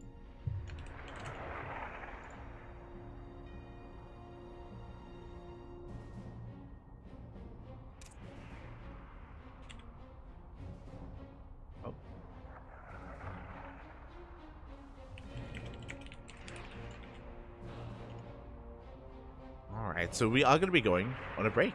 Going to be going on a short break here, just waiting for some of these matches to wrap up, to finish up. Before we get into it, it looks like I believe Rostock and MinoVK are mid-series, or just getting confirmation, which means we're just going to be waiting for that to finish up, and then we're going to be diving into some more Eba versus either Rostock or MinoVK. I believe, just getting some confirmation. Until then, we're going to be going on a short break, hopefully not too long, just getting some more duct tapes, just getting everything set up. The lovely people in the chat. And I guess I should also mention as well that if you do want to support this tournament, if you want to support this tournament series, this is currently a bi-weekly, but if we reach certain goals, this can turn into a weekly and we can boost the prize pool. Patreon is the place to do it. We have an !Patreon command and an !Matcherino command as well to get links to support our tournament series, whether it's this specific tournament or even just all of our events. Patreon is the place to do it. So if you're interested, you can support us there. Otherwise, thank you for all the support that we already have. You can see our goals underneath the TBD towards the bottom right hand side of the screen. You can see that again, that's kind of like our stretch goals, if you will, to fund our events and to grow our events even further. So thank you for the support. We're going to be going on a short break. When we return, we'll have some more StarCraft. See you soon. Oh my god. Immortal? Immortal? Gonna get Wait, taken out for free? What? No. It survived? Yep. Living up to its name. It's on 4 HP. It has no right to live, but somehow the Immortal survives. The SCV finished him off. It's got 1 kill. The SCV killed the Immortal.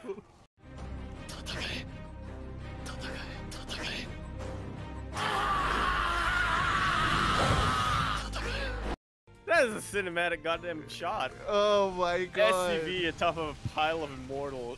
Jesus. Like, that SCV deserves a medal, but like no one's gonna live to tell the tale. Like, no one's gonna be able to survive long enough to let everyone know that that SCV was a hero.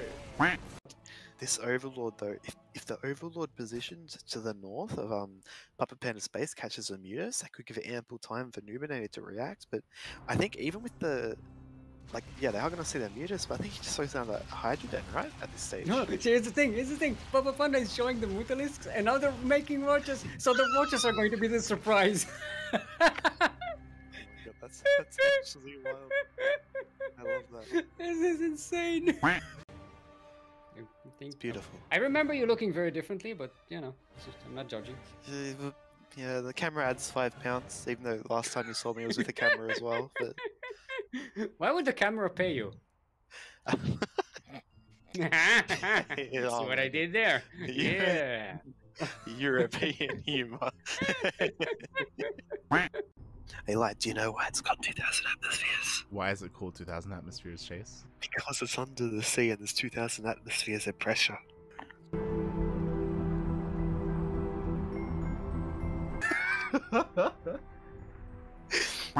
But I believe they have their own like studio or like kind of complex where they have all their players rock up and stuff, and it's cool that they do support Ranger the way that they do. Yeah, a lot of the C players, it's cool that they were able to find that support. Yep, little community but very tight knit. It's the best. I love you, lad. I wasn't expecting that. I love you too, Chase. Back. I love you too. Worst love story than Twilight. Blackburn LE. What does LE stand for, like? What's it stand for? LE stands for Liquid and Danger. What does that mean, Chase? LE was my first high school crush. Oh my god. Why do you keep bringing her up? Why do you keep bringing her up, Chase? I'll let her go, man. I can't do it. Oh my god. Every time that's why I stopped playing tournaments. Every time I saw LE, it reminded me of. But yes, Blackburn Ladder Edition. Shaking my head, mate. Shake my head. LE Edition. This guy thinks it's Ladder Edition, man. Oh my. I was maxed out, but I didn't know what I was hitting. Yeah, exactly. We were both maxed out, but like we couldn't target fire or anything. So you can see the big difference here in the teams. If you look at the army value graph, we're all pretty much the same here, except for the two Protosses. The two Protosses shoot up, and then one of them plummets to the ground. The other doesn't.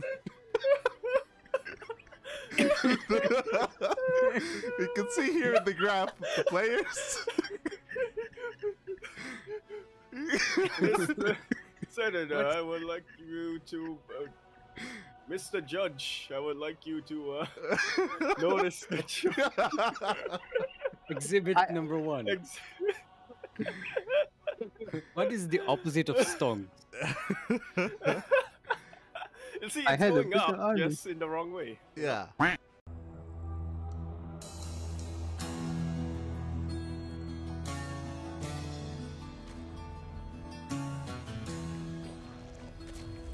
And welcome back, everyone. Welcome back. I apologize for jumping into this a little bit late. I forgot that I turned off the scene switcher. But we are diving into the lower bracket finals. We just barely missed out on the openers. Thankfully, nothing did go on. And in the top left-hand corner, we have the Ukrainian Protoss, the red Protoss, looking for revenge after going down to his opponents earlier in the tournament. Representing CSO Esports, it is Rostock. And spawning in the bottom right hand corner, we have his opponent. We have the English Zerg player looking to pull it off once again, to take down his opponent for a second time. Representing the Platinum Heroes, it is Eba. Predictions are open for another minute or so. Not for too long, but for another minute. Predictions are open, so place your bets in the chat for how you think this series will turn out. Again, this is a rematch from earlier in the day, and these two went all the way to the ace match. Fun fact, this is the only series that went to the ace match so far, and they may be looking to do so again, as we do have that rematch underway. We saw Rostock thrive and also be hyper-aggressive. The same can be said for Eba as well. The last time they faced off on a hard lead, it did go into the mid-game. We saw Hydra Lurker Viper against a Robo-heavy composition with Blink Stalkers as well. So we'll see if that does come to pass. For the time being, though, we do have our Stargate thrown down. So a Stargate opener out of Rostock. We saw him play around a lot previously with Glaive Adepts with mixed success, and it looks like this time, at least on hard lead, is going to be avoiding those Adepts. He's going to be coming in for a scout, slipping into the main base, into the natural, getting a full scout of the main, getting eyes on the tech, on the Stargate, at least. Oh, we get a probe. Good pickup here from Eba. Gets a probe. He does get eyes on the first unit of choice as well. Does see the Oracle on the way. Does not get a second probe though. But at least does get eyes on the tech. And this tells Eba that he is safe to drone and just focus on queen production. We do not need any lings. Do not need much more at all here. As yeah, Eba can just focus on his economy. Meanwhile, Rostock going into a very fast Twilight Council. That is a Twilight Council before third base. A very aggressive follow-up here from Rostock. This is, I imagine, going to be for Glaive Adepts. We saw how fond he was of it in the previous series, and we're doubling down. That is 4 gates in total with the Twilight Council. Show us the Glaives. Meanwhile, the Oracle does get across the map. Threatening the mineral lines is going to find a drone. Doesn't quite get a second though. Takes a lot of hits. Oh my god. Taking a lot of damage here from the queens. Eba was in position, and there it is. Glaives are on the way. Eba, for the time being, doesn't know. He has an Overlord here outside the natural. Ling's going to be moving out. This third base is delayed. I wonder if Eba is going to take note of that. Again, the reason why this third base is delayed is because of this tech. Ling's going to be checking the linear third, now the triangular third. They do get eyes on the Nexus. Roach Warren is already on the way. A decent timing here for the Roach Warren. Should come out in time for the aggression, for the push. So really good read here out of Eba. Very safe play. And Eba is pushing out. Again, just trying to get a read on what's going on. There is no robot with this, so the Adepts are going to be shading across the map. The Adepts are seen! We have confirmation. We know. Back at home, lair in production. So this lair is important for the counterattack. It is going to grant access to Roach speed and also Overseers in case we have DTs to worry about for that detection. And here you go. The Adepts are on the way. We're getting into Overlord speed, actually. Okay. Overlord speed on the way. We have a handful of Roaches or Queens. They come forward. So far, clutch transfuse, but one Queen goes down. We commit to the shade. We get into the natural base. Boys are being pulled off the mineral line. And so far, very limited economic damage. We get 5. Oh, it's ramping up. We got 5 drone kills. We're going to get a 6th. Going to get a 7th as well. 8 worker kills so far. Not bad. After all is said and done, Rostock, he does take an economic lead. He escapes with a handful of Adepts, and he is getting into his follow-up. He's getting into +1, a Blink, and Immortal production. Oh, but I love this from Eba. He takes down the Overlord, the Oracle. Okay, so because of the fast lair, we get Dropper Lords. Overlord speed has kicked in as well. So we are going for a massive counterattack. No Roach speed, bear that in mind, but we may not need it because Eba's going for a big all-in. Cutting workers here at 40. Rostock has droned up to 60, by the way. 60 workers here for Rostock. What is his army looking like? He has 1 Immortal, Sentries, the Queens that jumped on top of the army. The Biles! No, we're trapped. The Biles, they connect with the Sentries. Overcharge, putting in a lot of work. We are spreading creep. We can transfuse. The boys, they have to be pulled. The shield battery goes down. Good juggling as well, keeping the Queens alive. 1 Queen may go down. We barely keep it alive. The juggling is too good. GG gets called, and Eba will defend against the Glaive Adepts and go all in. Takes down Rostock, or takes game 1. Whew. GG. GG, well played. I love that, again, against the Glaive Adept follow-up from Rostock, we immediately went into not just a fast lair, but Overlord speed as well, anticipating a counterattack, getting ready for that next step. The planning there from Eba was on point, and just like that, Eba takes game number 1. But as a reminder, a similar thing happened the first time they faced. where Iba took game 1, Rostock took game 2 and forced the ace match. And I'm hoping we can do that again. I'm hoping we can get a little bit more out of these two players. Gibbs, man, Gibbs.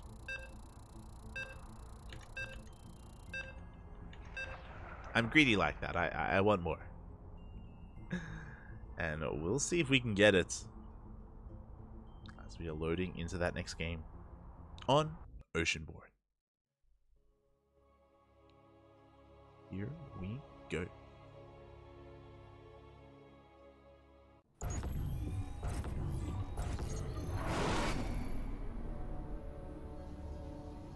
And spawning in the top left-hand corner of Oceanborn, we have the Ukrainian Protoss player representing CSO Esports. Down in this series, we're looking to fight back. It is Rostock.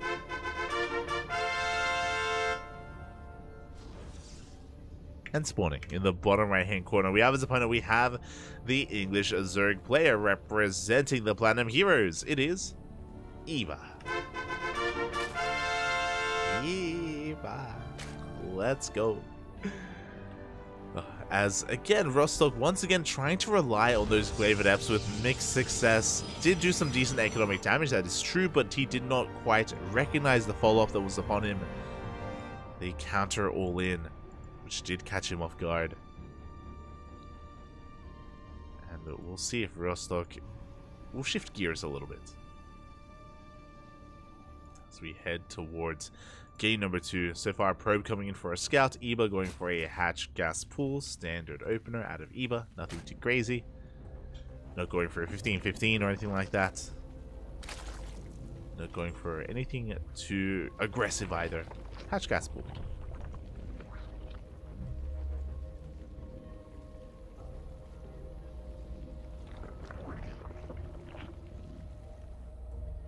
Hatch gas pool out of our Zerg player. Likewise, a gate expand into a cyber core from Rostock.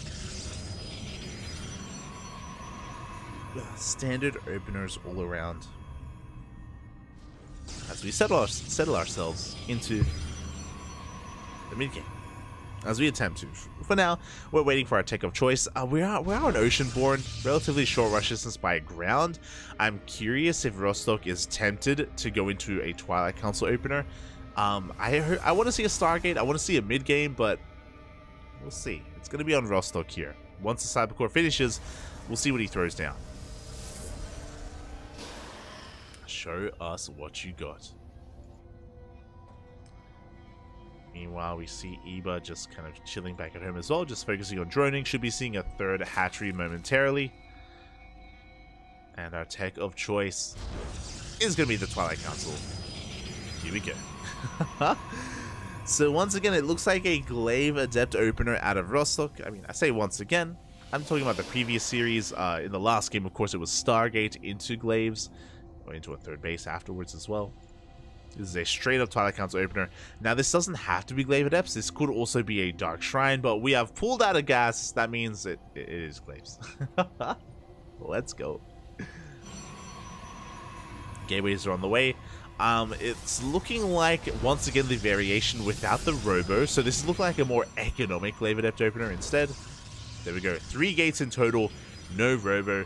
As we spoke about previously, and to reiterate, if you weren't here for the first series, this is a kind of a more modern variation of Glaive Adepts, where this actually leads into a faster third. Usually, you open up with a Robo alongside this, you get into an Immortal follow-up or a Disruptor follow-up, and you go for a delayed third. But without a Robo, you have excess resources here to go for a third base. Meanwhile, Eba is going all in.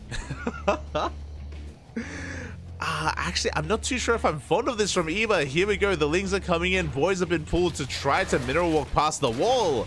And Eba's just Ling flooding. First Adept is going to be going down. The Lings, the drones, they do manage to get past the Adept. Boys are being pulled, and we do have a second Adept that's about to barely go down. The Lings are flooding in. They bust through the wall. Probes are going down. Shield battery is not done. A clutch force field, but it's not good enough. Stalkers are falling. We get a full surround. Eba just cutting workers at 20 and just flooding nothing but Lings. 3 drones. 2 of them managed to escape. They live to tell the tale. And it looks like Eba has broken the natural. Pylon goes down, and Artosis Pylon canceling the warp in. GG gets called, and Eba will take game number 2 and the series 2-0. GG. GG, well played.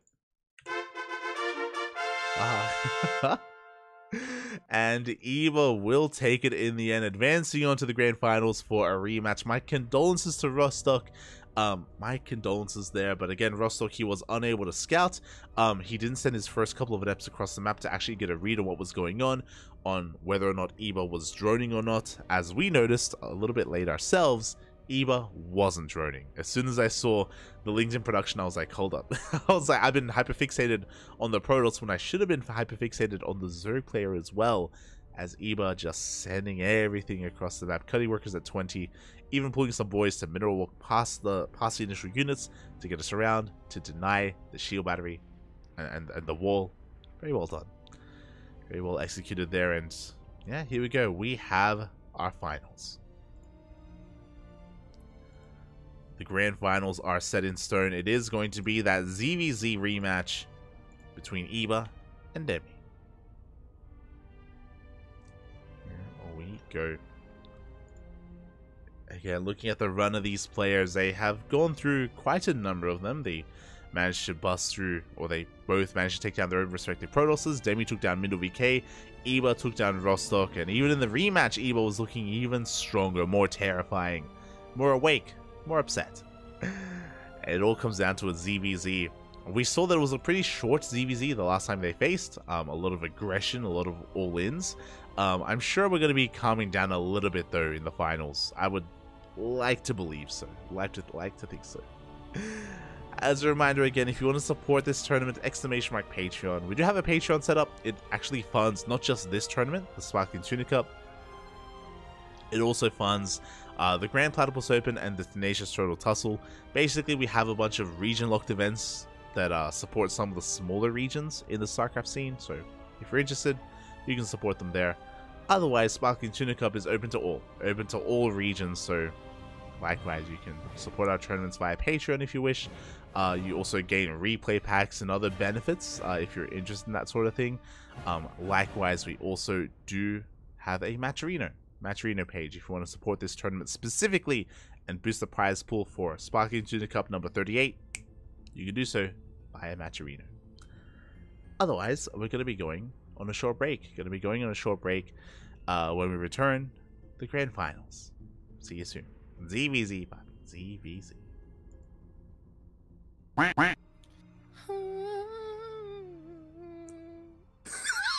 Oh.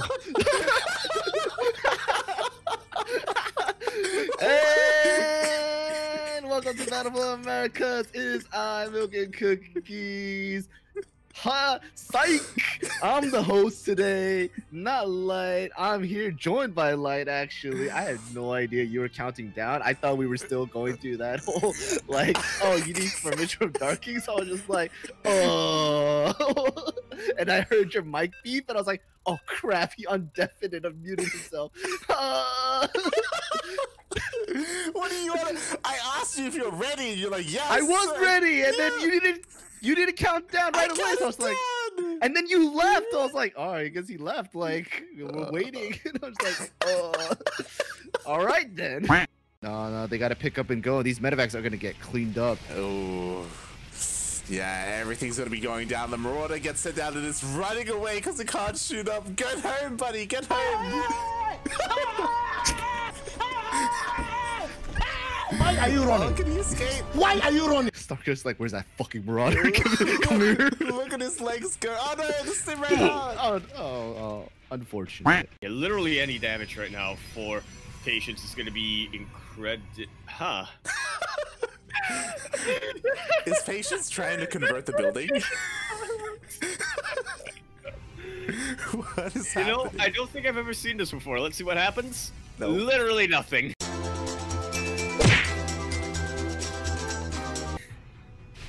Oh, god damn it. Alright. Oh my god. And you know what that means? Kuro, come here and do the Spanish intro. That means Kuro needs to jump in. Yeah. Alright, I'll go back to watching Frozen. Watching Frozen again? No, I was just kidding. Oh my god. Club. I am not doing Spanish. You are doing the Spanish intro. Milk, It's your fault. Spanish. You got played into it. All right. I did like 3 times. I did it like 3 times. This is your turn. I'm not doing a Spanish intro. I don't control it, okay? The people control it. All right. It's not my fault that you just happen to activate Vortex's trap card. All right. You played into his hands. He looked at you dead in the eye. He's like, "Oh yeah, Spanish intro, huh? Look what I got right here."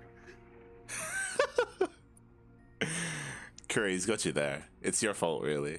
Like, it's you know boring. You know what I that do it means? like every time I you just cast. need more people to you just need more people to contribute before someone gets 16k. I'm just saying. oh god, it's you know what, Curry, he's not wrong. Like you're the one who spent the points on the Spanish intro. You should have waited for Vortex. You should have waited. Listen. You should have waited. Now you say that, but when you and Yoda cast, you're like, no, we're gonna do it for the finals. We can wait. But when I can, suddenly the rules change. 5 minutes later. Pack the wings, so he was forced to look at it, and he throws out the spores. Oh no, he's not surrounding it properly. Oh no, this is gonna get sniped. That's it. The GG, just like that. GG, I'm done. I'm out. Bye. Not like this. Oh god. F's in the chat. 5 minutes, 40 seconds. GG. There you go, Vortex. That's what you get.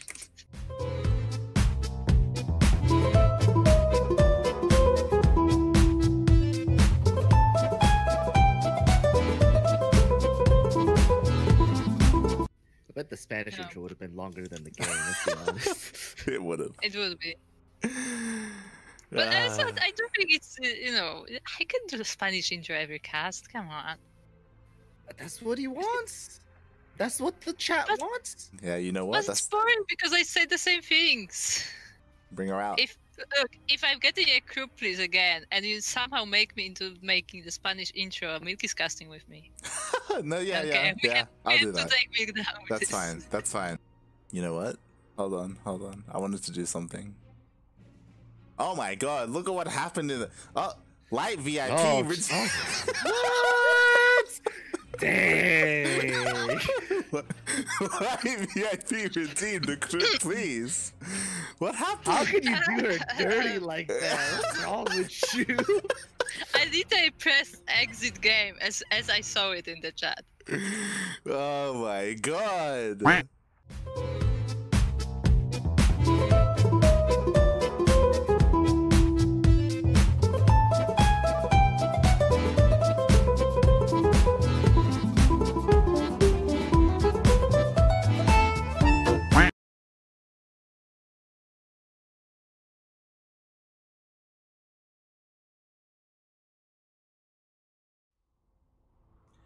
And welcome back, everyone. Welcome back. I hope you enjoyed that duct tape from times gone by, as we are now diving in to the grand finals of the Sparkling Tuna Cup number 38. Now here we go. We're diving right on into game. Oh my god.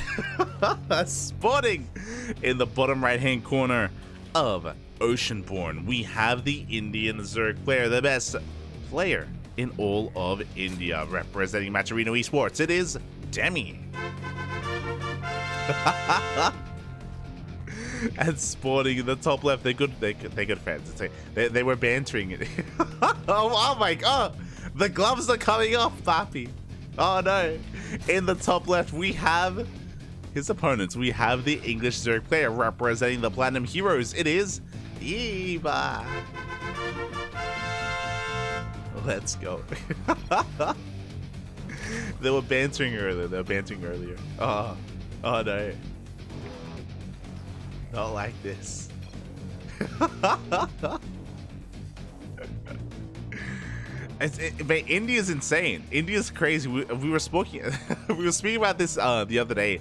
How we were talking about Age of Empires 4 and how AoE 4 has servers in India, and Demi, he has the power where he lives in the world, in India, he can actually ladder on Korea, ladder on NA, ladder on EU as well with decent ping. It's crazy. It's crazy. The world, it's broken, Papi. It's crazy. Himba, Papi, himba. India is the place to be in the world of esports when you're laddering and playing against players against all around the world. Decent ping. Any region. Crazy. Oh, is he gonna flex? Oh, no, not quite, not quite. As for now, we're getting into our openers so far. Wait, what just happened? Demi took the unnatural natural. I was just assuming what was going on. Yeah, it's a hatch gas pool here. Eba did not, like, there was no pro block or anything like that. I'm very curious as to what the hell's going on. This is wild. Eba comes in for a scout. He's gonna see the lack of expansion, going to assume a one base all in, but really it's an unnatural natural. Like, there's no reason for Eba to believe that there's a hatchery here. He eventually will check. There we go, spines. Spine calls are thrown down. We cancel. The creep is revealed. Eba overreacting for a moment, making a wave of lings. Oh, he did fall for the bait. I don't blame him. I don't blame him at all, as Demi is now going straight for a third base. Getting into a very economic situation. As a reminder, Demi, he's leading the series 1-0. I forgot to throw this down. Predictions are open. I believe they're closed by the time you hear this message. Oh. Predictions. Do post in the chat. But yes, some good mind games. Good mind games here out of Demi. Eba forced to produce and then cancel a couple of buildings, lost mining time, made extra lings, and now he is going to be moving out. Trying to see what he can get done. Now, Demi is split between the bases. He is split between them. Eba going to be slipping into the main as well. There we go. 14 more lings in production. Bailing. Ness is about to finish up. Eba about to be hyper aggressive here with Ling Bane. Demi, he's going to have a hard time keeping up here, protecting both his main and his natural. We'll see if he can, as he does come across some lings. Does shut them down. Here we go. Eba just going to be sending it across the map. Everything that he has. Bailings are on the way for them. They do morph in. And they're waddling in from behind. Oh, Demi getting out of position. Taking a Bailing to the face.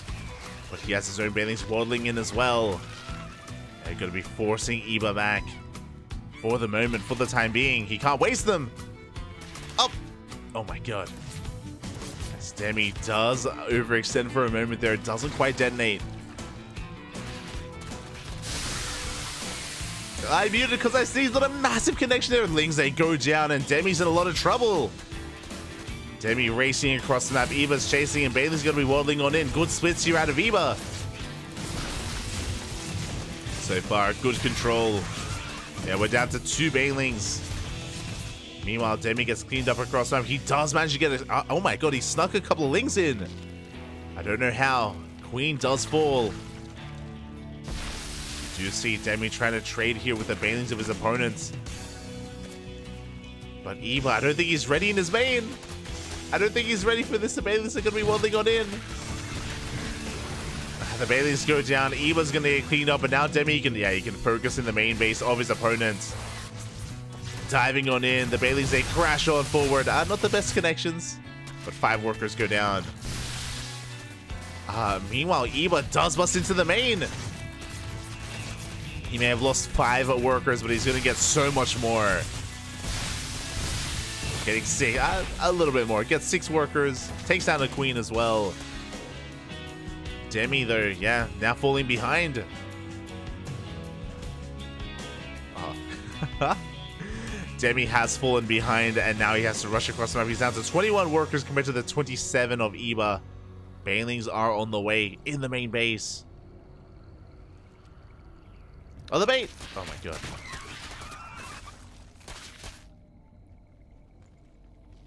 As Demi, is he looking? He's not looking! Not paying attention. Another 5 workers go down. Demi, his economy is crippled. At this point, he is completely all in. But Eva, he is more than ready for this. 4 more Bailings waddling in from the flank. We trade 2 for 2. Oh, I don't. They don't quite trade here either. Bailings, they go down. Demi running out of steam. He's down 14 drones. There was a strong moment this game for Demi, but not anymore. Roach is now in production for Eva. Demi's keeping up, but no! Massive connection. Eva, Demi takes one to the face. Not like this. And GG gets called, and Eva will tie the series 1-1. We have a series. We have it back and forth. GG. GG, well played. Oh my god, that was a wild start to the game where Demi did take the unnatural natural, trying to fake out his opponents, was eventually scouted, and Eva was able to confirm what was going on. And with that, Eva able to just ramp up the aggression, was able to out-control Demi in the link main wars. Demi had his moments, don't get me wrong, but the Bailings in the main base of Eva, they were a little bit lackluster, only killing 5 workers. I feel like there was potential for maybe even more damage there. But Demi was cleaned up, and Eva able to just snowball out of control.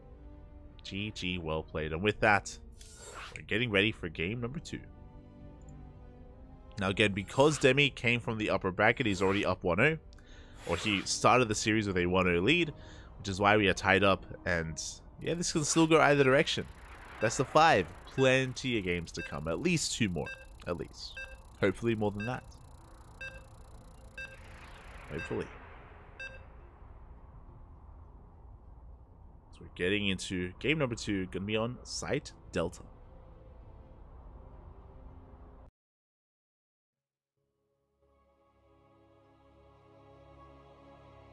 Here we go.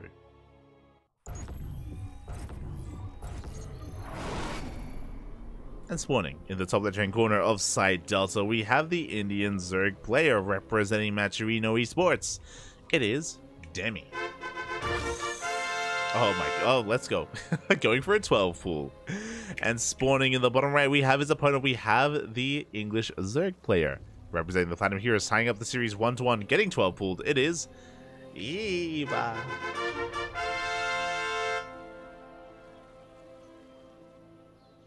Here we go, and the question becomes, how committed are we going to be with this 12 pool, as we are going to be getting a couple of extra drones in the mix. Now, you can go for a 12 pool drone pool, or just go for a 12 pool opener into an expansion back at home, a little bit less committed. We have options. We do have options available here for Demi, as Eva is going for a hatch gas pool, standard economic opener out of Eva. Again, far more aggressive from Demi.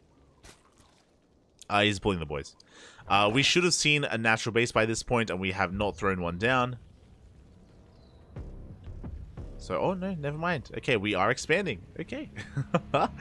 Yeah, this expansion is going to be a little bit late because the drone arrives a little bit late as well.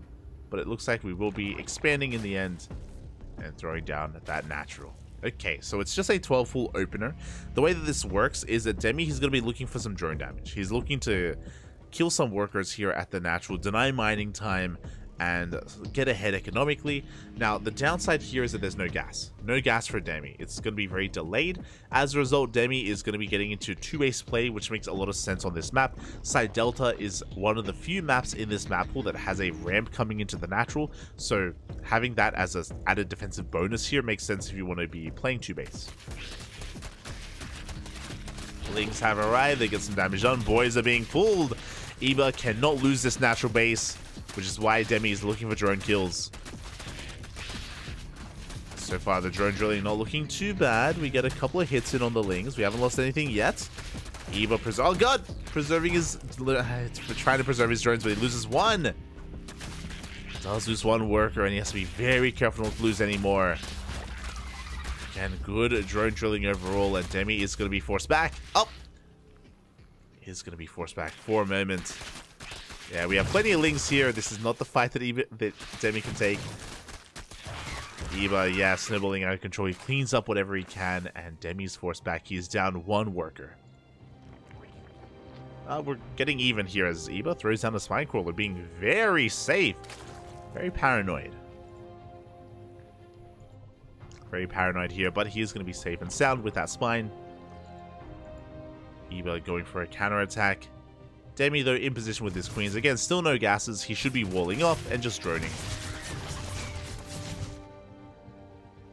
Now, again, the downside for what Demi is doing is that he is going to be contained to 2 bases. He will have a really hard time expanding and taking a third anytime soon, which is why Eba should be taking advantage of this situation and taking his own third base.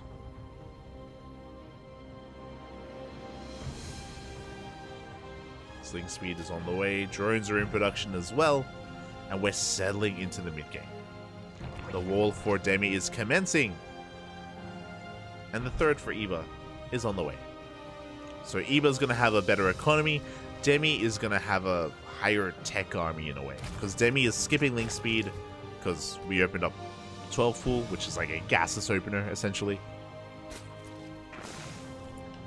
So we're skipping link speed, going straight into roaches. We could technically try and go 2-base Spire. That is also possible. But there's no fast layer, and we aren't taking additional gases, so again, should just be 2-base Roach. Now, Demi, he can either go into a 2-base all-in from here, or he can just make enough Roaches to take a third and get into a longer game, and just skip the Ling main portion and get into Roach v Roach. Speaking of Eba, getting his own Roach Horn, heavily droning, taking his own gases.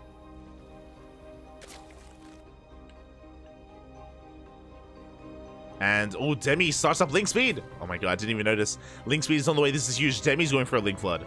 So, basically, he's faking Roaches. He's faking 2-base Roach when really he's going into a lair, massing Lings, and with this lair, he could even try to go into Mutas as well.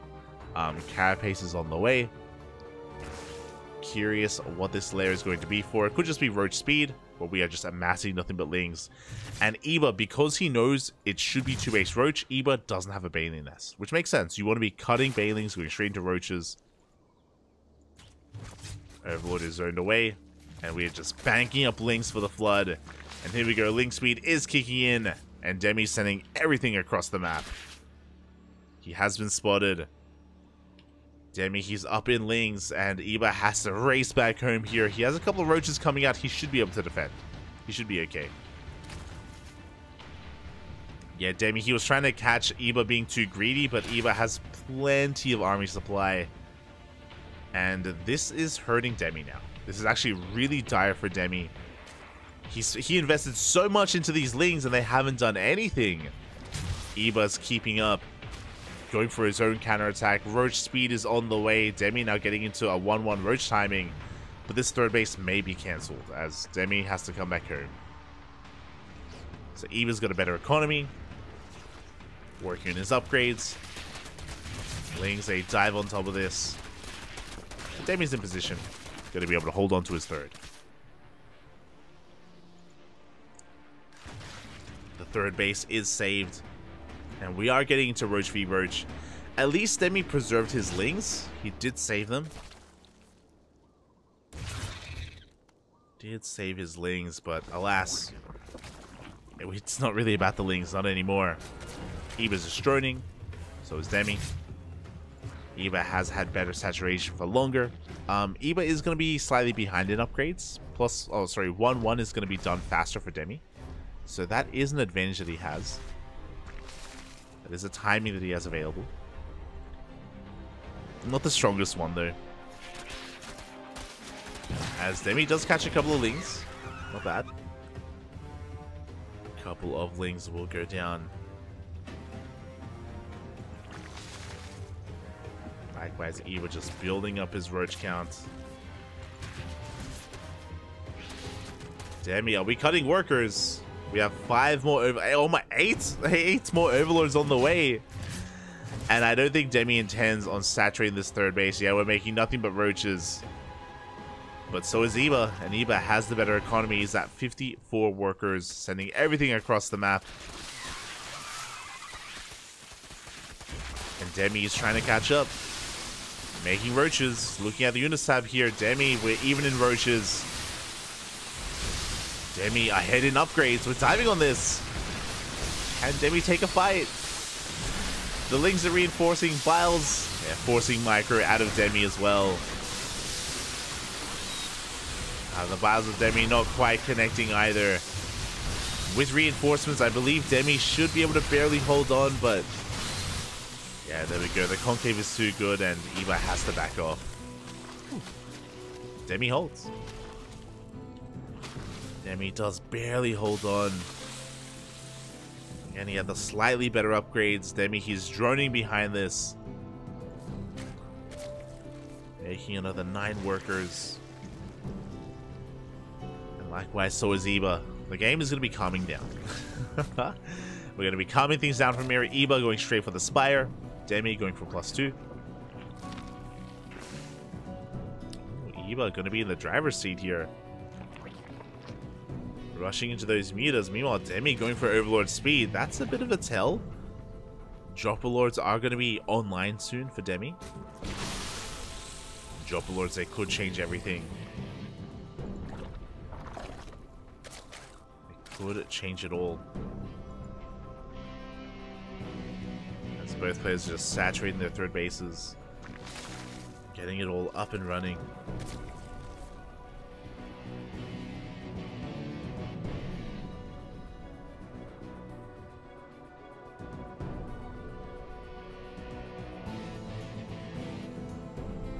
Eba is going to be pushing, but I'm pretty sure he's just posturing. Like, he's still building up his bank, his gas, his minerals. Spire's on the way. He's revealing his army to these roaches, and he's forcing Demi to make roaches as well. He's forcing a reaction out of Demi. Eba, again, he doesn't really intend on committing. He's just clearing up creep. Eba is not pushing in anytime soon. He's waiting for the Spire, waiting for mutants. So again, just a really good fake out of Eba. He was just puffing up his chest. He was just faking out his opponent, and Demi fell for it. And now Demi's about to max out. And sure, he can push with Roach Ravager, but he can't shoot up. Biles are all that he really has, and these mutants are going to force an all-in, or they're going to force an attack out of our Zerg player. Out of Demi.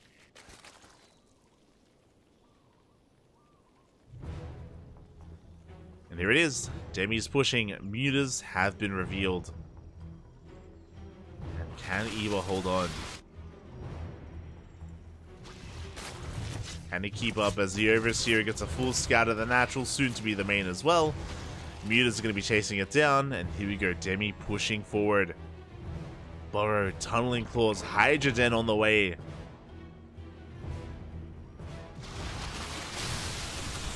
diving on the army.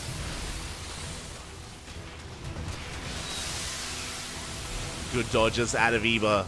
And you can see the mutas, they just go ham on the army. Demi has to pull back, and he's bleeding out so much. Oof. Overlords are going down. Demi just relinquishing map control. Eba, he can't like dive into mineral lines and kill workers. Not yet. The muta count isn't quite high enough for that. Bailey Nest on the way. Oh my.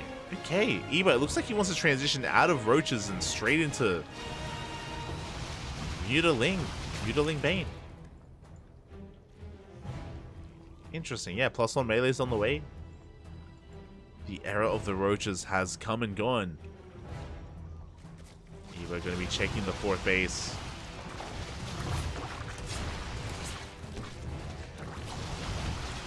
Spore getting what's done. The Hydras do come out just in time. They take down one of the mutas. One muta does go down. Demi working towards a Lunker Den as well. So Hydra, Lurker, Viper on the way for Demi.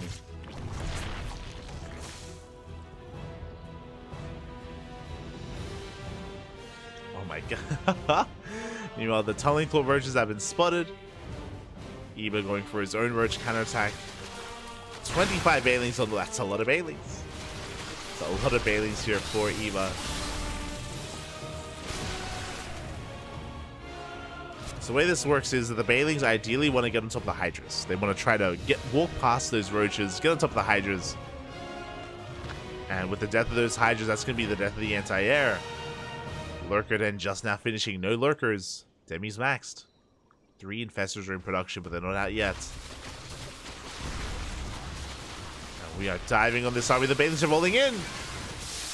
Again, they're trying to go straight for the Hydras. They will get on top of some of them. The Hydras are going down. And the Roach Ravager army just collapses here on Demi. Demi losing far too much ground. At the same time, he does counterattack. He's going to get a couple of workers. The Mutas, they're racing back home. But Eva's ground army is breaking through. He takes down the army, gets into the third base.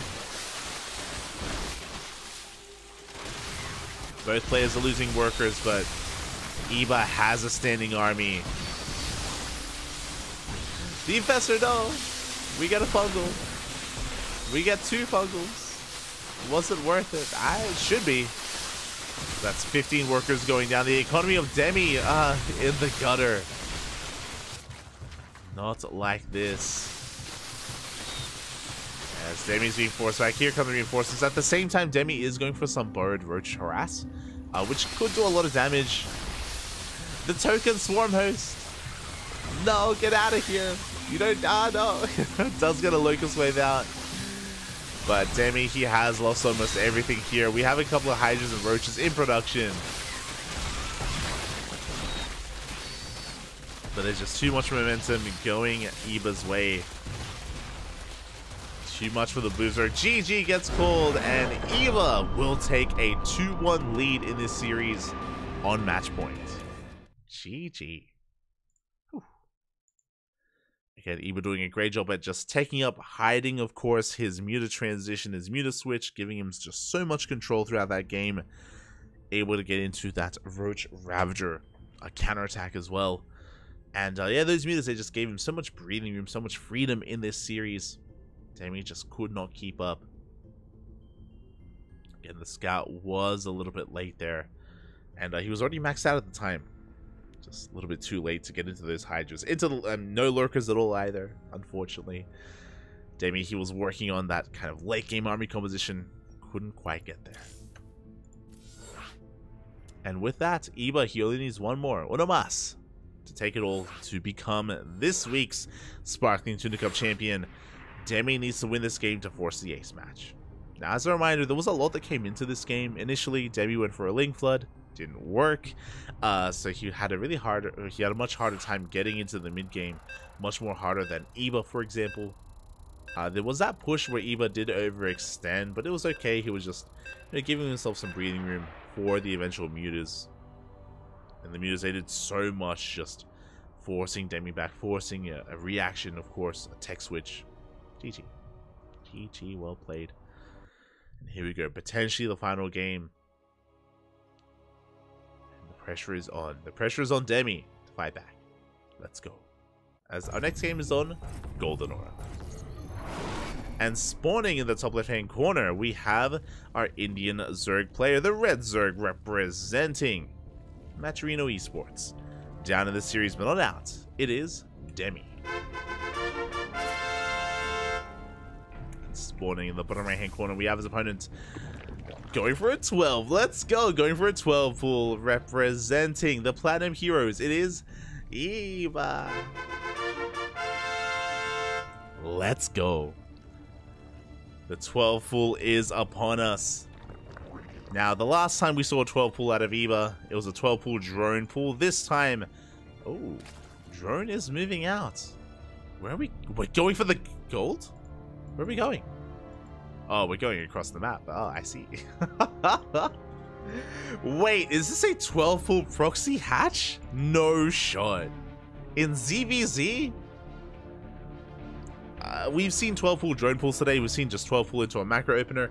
12 pool proxy hatch is typically reserved for versus Protoss, but we're doing this against Zerg, which is not something that I'm too familiar with. But okay, all right. Show us what you got. So, with this proxy hatchery, we can reinforce that much faster to keep the pressure up. We could even try to spread creep. Oh, okay, I see. It is an extractor trick. This makes a lot more sense. It's been a while. we are going for that spine crawler. So the way this works, you throw down the hatchery, you cancel the hatchery, and it leaves a patch of creep. And if you're fast enough, you can actually throw down a building, like an Evo chamber or a spine crawler. So it's going to be a spine rush here from Eba. The goal here, to kill the natural, to kill workers as well. Eba is expanding behind this. He's not all in, but he's looking to get ahead. As Eba is droning. Ling's going to be on top of that hatchery. Boys are being pulled. That spine crawler's on the way. We don't want to get surrounded. As Demi does end up stacking his workers here at the third base, but the spine crawler's on the way. Demi, he has to respond. He has to react. He has to dive on this spine. He cannot let it finish, but one drone is going to go down. 2 workers even. Lings are on the way, but the spine finishes. Not like this. The spine crawler is done, and drones are going to be going down. Big pickoffs for workers, and we take control of the natural. And Demi's in a dire position. The queen comes out, but the spine crawler is within range, and the queen will fall. With control out of Eba. Pulling back, this is going to be dealt with. But Eba, he takes an economic lead, has a gas geyser on the way. Not quite as fast as Demi here, as Demi can get into Link speed. And we're in a really interesting position. We are in an interesting position here. Now, Eba traded well. He did trade well. But he's behind when it comes to gas mining. That's because of the 12 pool. Is actually 1 worker behind in drones as well. Again, he was hoping for more damage. He was hoping to get more done.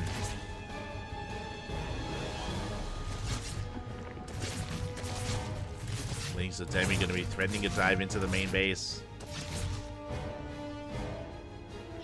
They get a scout, but not much else. They do get eyes on the gas geyser at least.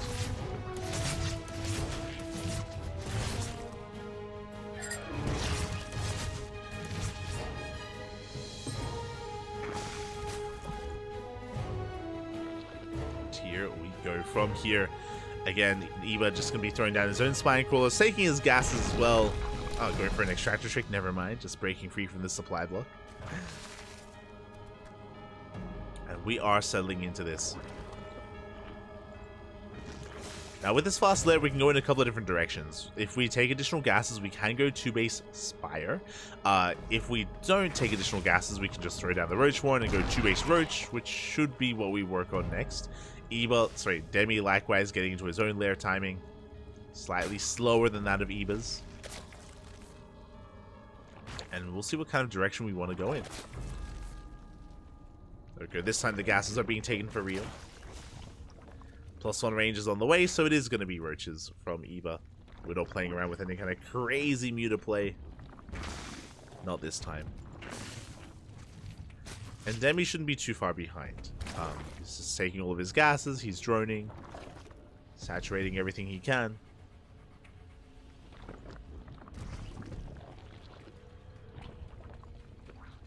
And the game will settle from here.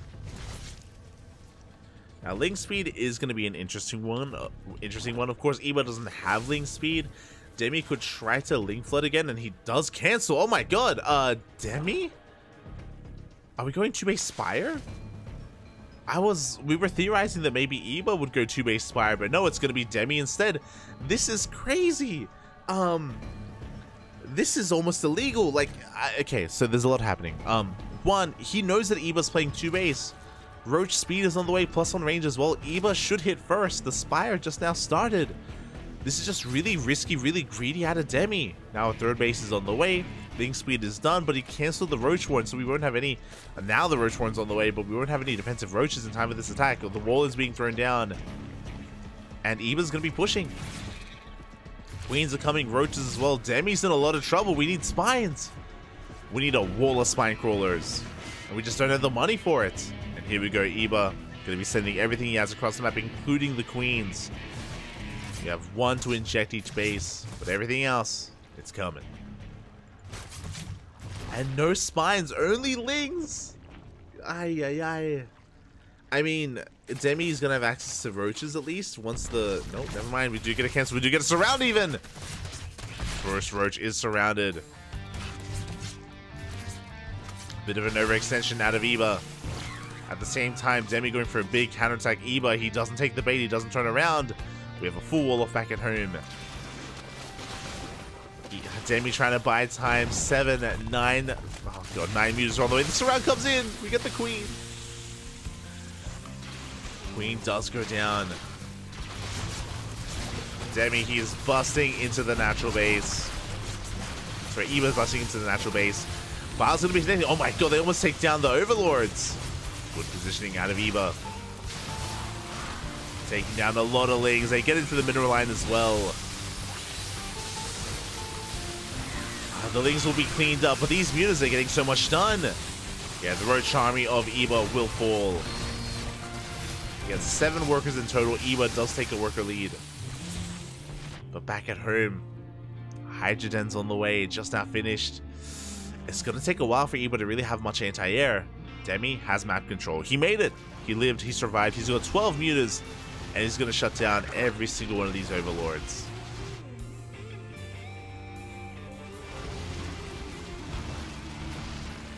It's 3 overlords going down. We should be able to get a 4th as well. Iba getting supply blocked. Working towards Roach, Tunneling Claw Roaches, which has been spotted. Demi rotating into the main, being zoned away.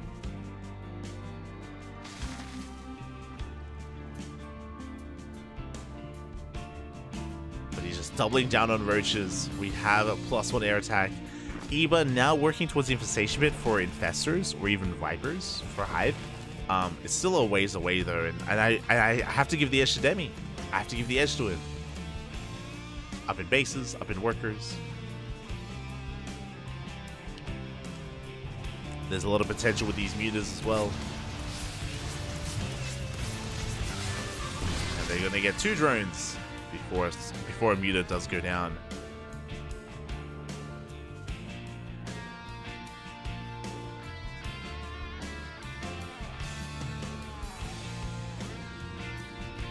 Again, every worker counts. Can even find a changeling. Hydras are in position. Demi will have to respect it. And remember, Tunneling Claws is done. Burrow is still on the way. Unfortunately, it looks like Burrow was forgotten a little bit. There it is, Lurker Den. Almost said Lurker Cavern. Essentially, Iba's turtling. Iba, he's stuck at home. He shouldn't be pushing anytime soon, especially with lurkers on the way, with the infestation bit, with Hive, Vipers, so much tech. Iba is just stuck turtling, and Demi, with the map control, he's free to expand. He's free to just run away with this economically. But also, Demi should be teching as well. So, typically, once you get map control with these mutas, you want to be working on Hydra Lurker Viper yourself. Demi isn't, which means the quality of the army for Iba is getting better and better. Demi's on a timer. He's on a timer. He needs to kill and cripple Iba sooner rather than later, because otherwise, if he waits too long, Iba will have Hydra Lurker Viper, which is just a superior army composition to what Demi has. Here we go, Demi. He dives into the main. Gets a gas geyser. The fungal! Oh, big fungal on the army, but only a single fungal, and most mutas will escape. As Iba's going for a counterattack. Again, a lot of pressure is still on Iba. There is detection. Roaches are going to get a couple of drones. They're going to get 1, maybe 2. And 2 workers. It's something. It is something. It is Infestors. Lurkers on the way.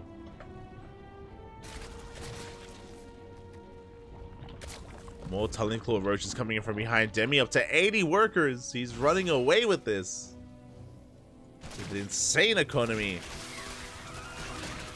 Things, they come in for a surround. The Roaches, good target firing here. They get 6 more drones. But Demi, he reciprocates that damage by getting a gas geyser.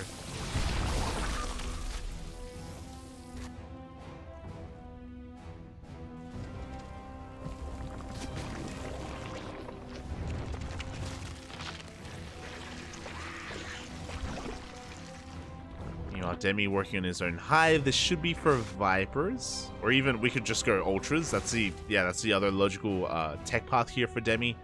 Is Lingbane Muta into Ultras. Just to make use of all these melee upgrades. Until then, Eba's still just stuck at home.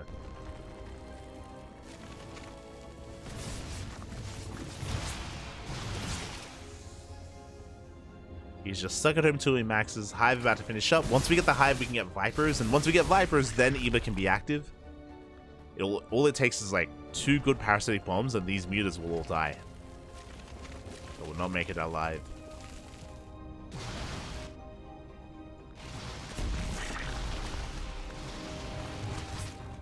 Eba getting a 4th.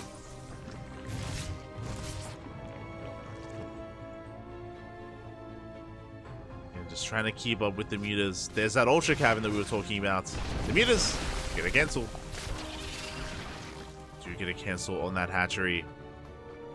Eba still stuck at home. That's a decent army. They're the first couple of Vipers on the way. Now I am concerned. Ultras, well upgraded Ultras, they can just have their way with these Hydras. But I'm curious how we approach this.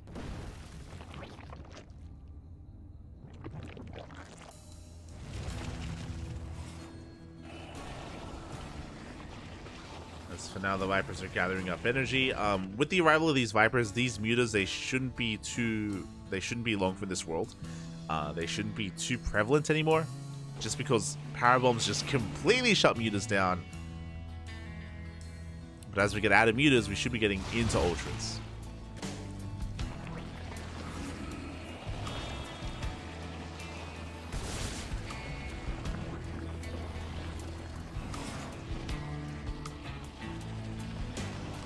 Guys, playing my names. But Ultras and Vipers as well. From Demi. Till then, Lurkers are getting in position. Demi making 5 Ultras at a time. Nidus Worm is on the way to reinforce and get across the map. Demi still with an insane economy, just mass expanding all over the map. And here we go. Here comes the first push. We spoke about the Vipers. We have 3 of them full of energy.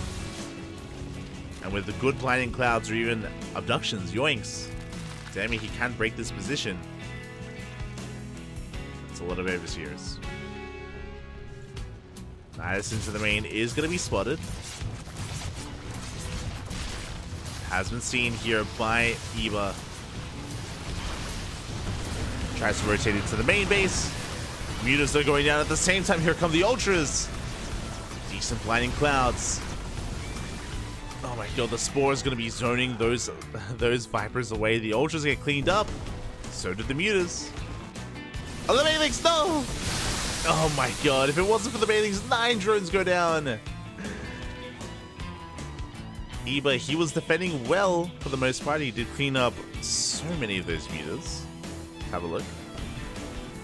15 mutas did go down. There are 6 mutas left, barely, in the main base, outside the main. Vipers escape. That's a lot of Vipers. Oh my god. 7 Vipers here for Demi. And he's just doubling down here on Mass Ultra. Meanwhile, Eba should be doubling down on Mass Lurker. SimCity's on the way. Yeah, Eba, he's just turtling up and maxing out. And because Eba has a lower worker count, he will have a super maxed army as well. If he stays on the low worker count. But this is still anyone's game. Like, that's a lot of Vipers. Don't get me wrong. That's a lot of Vipers. Nidus into the main. Eba's in position. The rest of the Hydras are rotating over as well.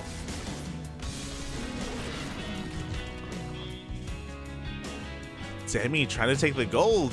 Oh my god. How many Lurkers do we have? 21. 20. How do we push into 20? We don't. We can't push into 21 Lurkers. Not like this. Even with Blinding Clouds. I mean, if we Blinding Cloud everything, then maybe. That is 7 Vipers. It's possible. It's possible. Remember, we can still abduct.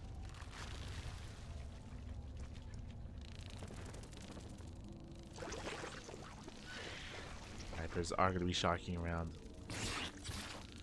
We get an overseer as something, but Demi out positions his opponent. He's going to be able to dive on top of this fresh mining base. Hatchery is cancelled. Vipers are on the way. God, but look at how many, like, we just can't push in. It's just not happening. 28 lurkers. Now, it is still 7 Vipers, so technically we could blinding cloud every single lurker. If they all bunch up, then it's possible, and we're going for it. Oh my god. We can't push into a choke point though. Not against all these lunkers. And here we go. Eba's maxed out. He's pushing. He is super maxed, only at 65 workers, 64 even. Here come the Vipers. So far, massive bungles on the army. Blinding clouds as well, but the lurkers are repositioning. The blinding clouds once again. But it looks like it's too much lurkers. They just go ham on this army. They are the superior anti-ground force, and Demi backs off. He survives with 2 ultras remaining. This was not the fight to take. Ay, ay, ay. The lurkers, they just went to town. And this may just be it because we are camping the production. Demi's remaxing, but he needs time. He needs time to consolidate his army. 7 more ultras on the way, and Eba, he takes down a hatchery. He is looking to take down the natural.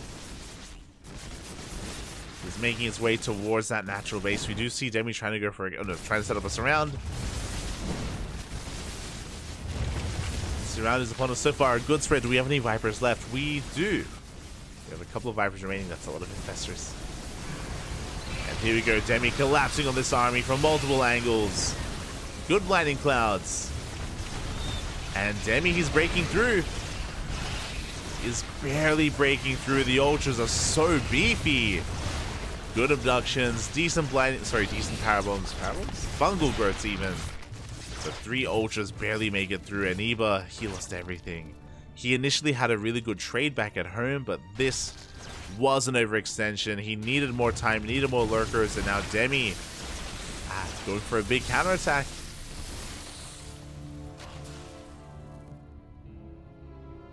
Yeah, the lurker count just was barely not quite there for Eba. But it's still so close. The ultras, they're so expensive. 2 of them go down. 2 of the ultras do go down. This Ling run by here gets 2 of the lurkers. Doesn't quite get doesn't quite get the 3rd. 2 lurkers nonetheless.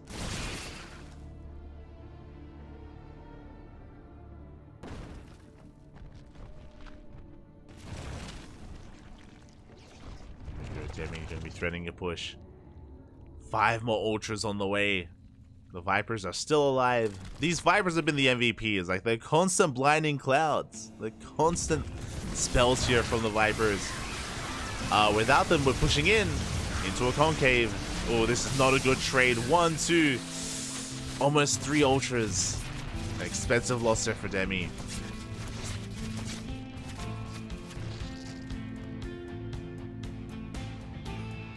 Demi's up 40 supply.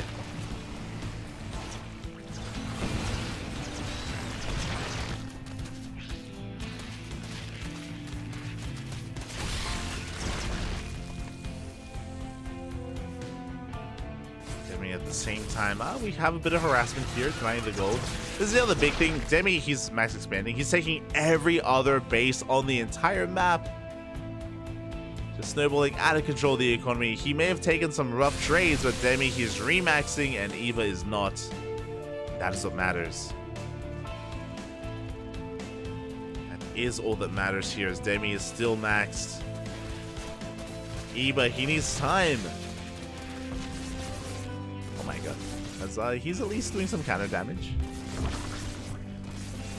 God, lurkers here at 2 of the free trades.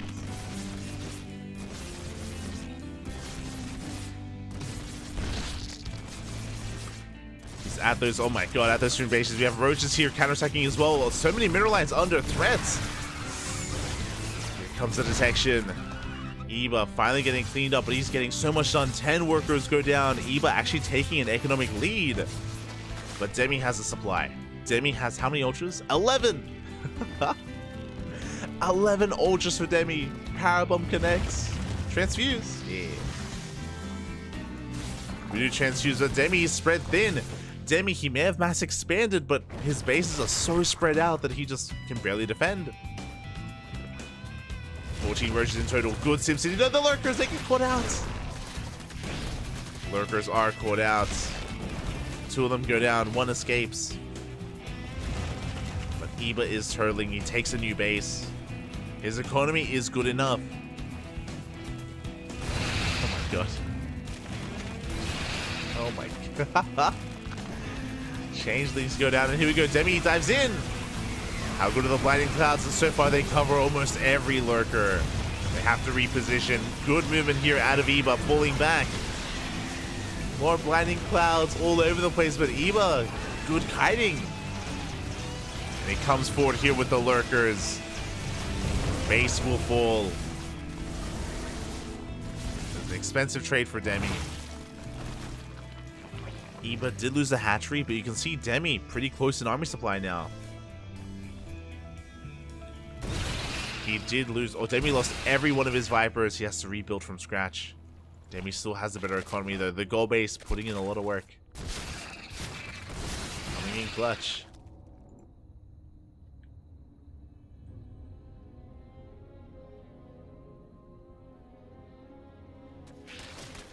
That one roach still going ham.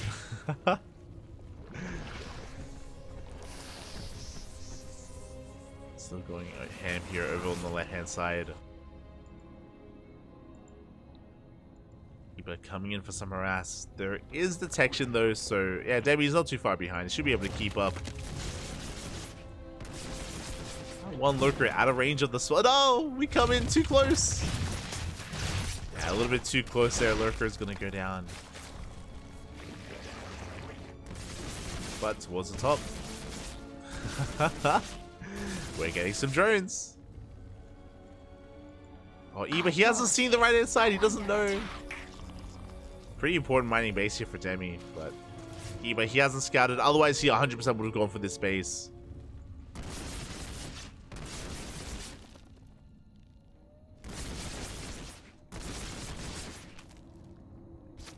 As Iba is just reestablishing himself, turtling up. God, just mass harassing here, getting 11 drones. Iba doing surprisingly well. And you can see that he's getting ready here to receive another attack. With all this SimCity, spores, Evo chambers. Now unfortunately this means that he can't quite do much about these fringe bases of Demi, at least on the right hand side. So Iba, he's stuck at home, just turtling. And I love this out of Demi. He's not resting on his laurels. We have +3 air attack on the way, and Broodlords, they are the nail in the coffin. There's very limited anti-air. What can be done about the Broodlords? Not much. Not too much.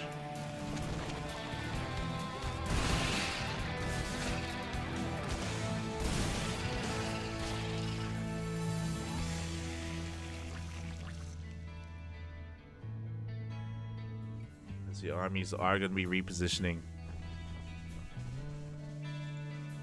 They'll be moving out on the right hand side. More Broodlords are on the way, and Iba doesn't know. He doesn't know that there are Broodlords. Doesn't know that he needs more anti-air. Specifically, more Vipers would help. Just to basically abduct the Broodlords within range of these spores. The Lurker Den! No! Lurker Den is barely not gonna go down. Oh my god, the Ling Runmai did not get a kill.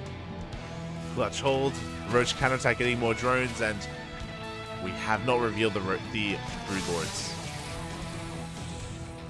Not yet. Iba still does not know.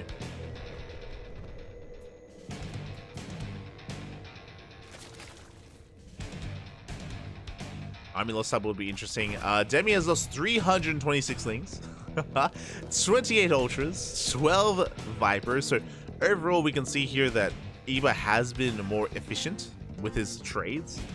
He has been more efficient, but Demi is still mining more. And Iba finally sees the base. He just tried to expand. Now he knows that Demi has every other hatchery on the map. How many droids have gone down? 52. 2 workers. When it comes to gas, pretty even trades. Demi losing slightly more gas, but only slightly. Losing far more minerals. But again, what matters is the economy. The economic situation here for Demi is just insanely good. And over time, Demi should be able to build up this bank, trade, remax, and trade again. Hydras are pushing, but the Ultras are not too far behind. Yeah, Eva's gonna get the hell out of here. Up. As he does pull back. Lurkers are repositioning. We need to. Demi gets ready to push in.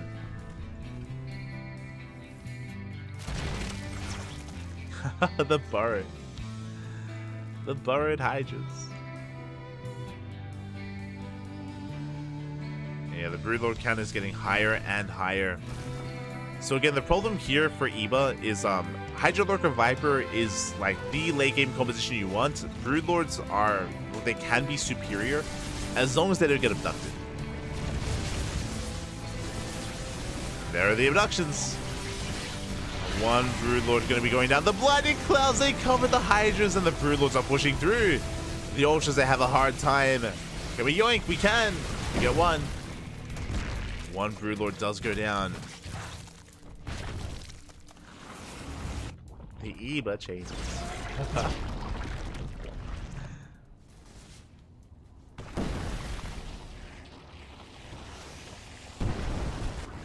Now again, a lot of these fights are going to come down to the spellcasters, are going to come down to the Vipers. We have 5 Vipers for Eba, only 2 for Demi. You see Eba just pushing on forward. Good yoink. Gets a Viper.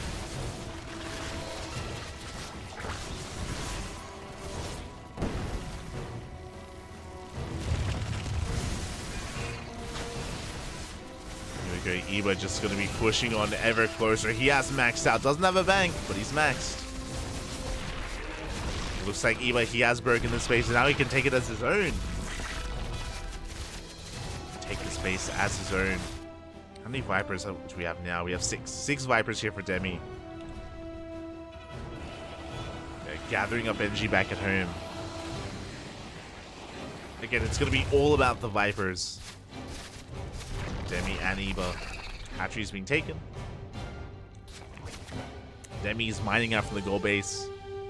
I would love to see Demi throw away these mutas. Like, they've served their purpose, so not that important anymore.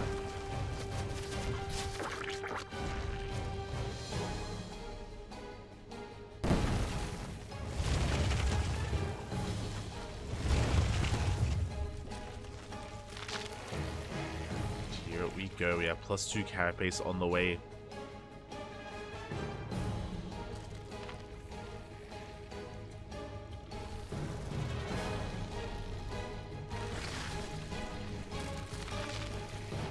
The fact that Eba has taken another base, it is a pretty crucial moment here.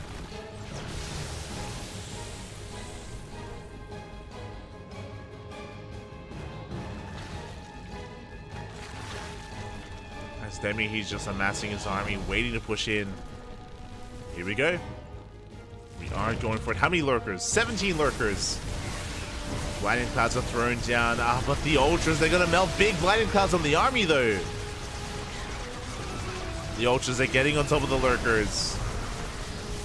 Down to 11. The Broodlords do back up. Bearing in mind that none of the Broodlords did fall. The Hydras, they keep pushing. We get one Broodlord.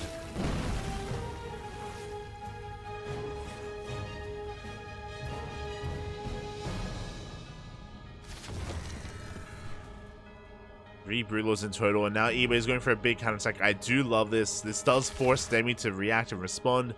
His Broodlord's not in position. And GG is going to get called as Demi gets caught out. He had a bank, but he could not deal with that army. And Eba will take the series 3-1, becoming this week's Sparkling Tuna Cup champion. GG. Oh my god. GG, well played. I do think that Demi was over-investing into those Ultras. We saw that the Ultras, they were having a really hard time really gaining value. And this is the power of Golden Aura. Because the rush distance by ground is so short, you could see that Eba's counterattack took a couple of seconds. It didn't take too long at all for him to move across the map, and the Brewlers, because they're so slow, they were caught out of position. They weren't killed, but they couldn't keep up. They couldn't keep up, which meant that Eba, he could kill a base, and then another base, and then another base, and what was important is the maneuverability, the mobility here of Eba's army was able to outposition, and slow and steady wins the race. You know, just a very, very defensive style there out of Eba. I say defensive. Mate, I was impressed by the fact that even though Demi was mining from every single base on the map, Eba, he was harassing so well. Like roaches at the third, we had lurkers at the fringe bases, bottom left, top right as well. Demi, he got away with the base that was mining and was not scouted, but didn't even matter. Did not even matter. Eba was just all over the map, all over the place. GG, well played. Eba doesn't drop a single game here in the finals. Demi started with a 1-0 lead, but Eba takes it all the way. GG, well played. GG, GG.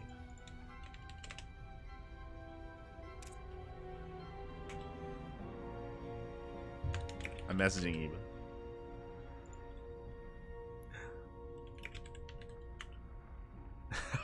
He was telling me, he's like, I was so dead.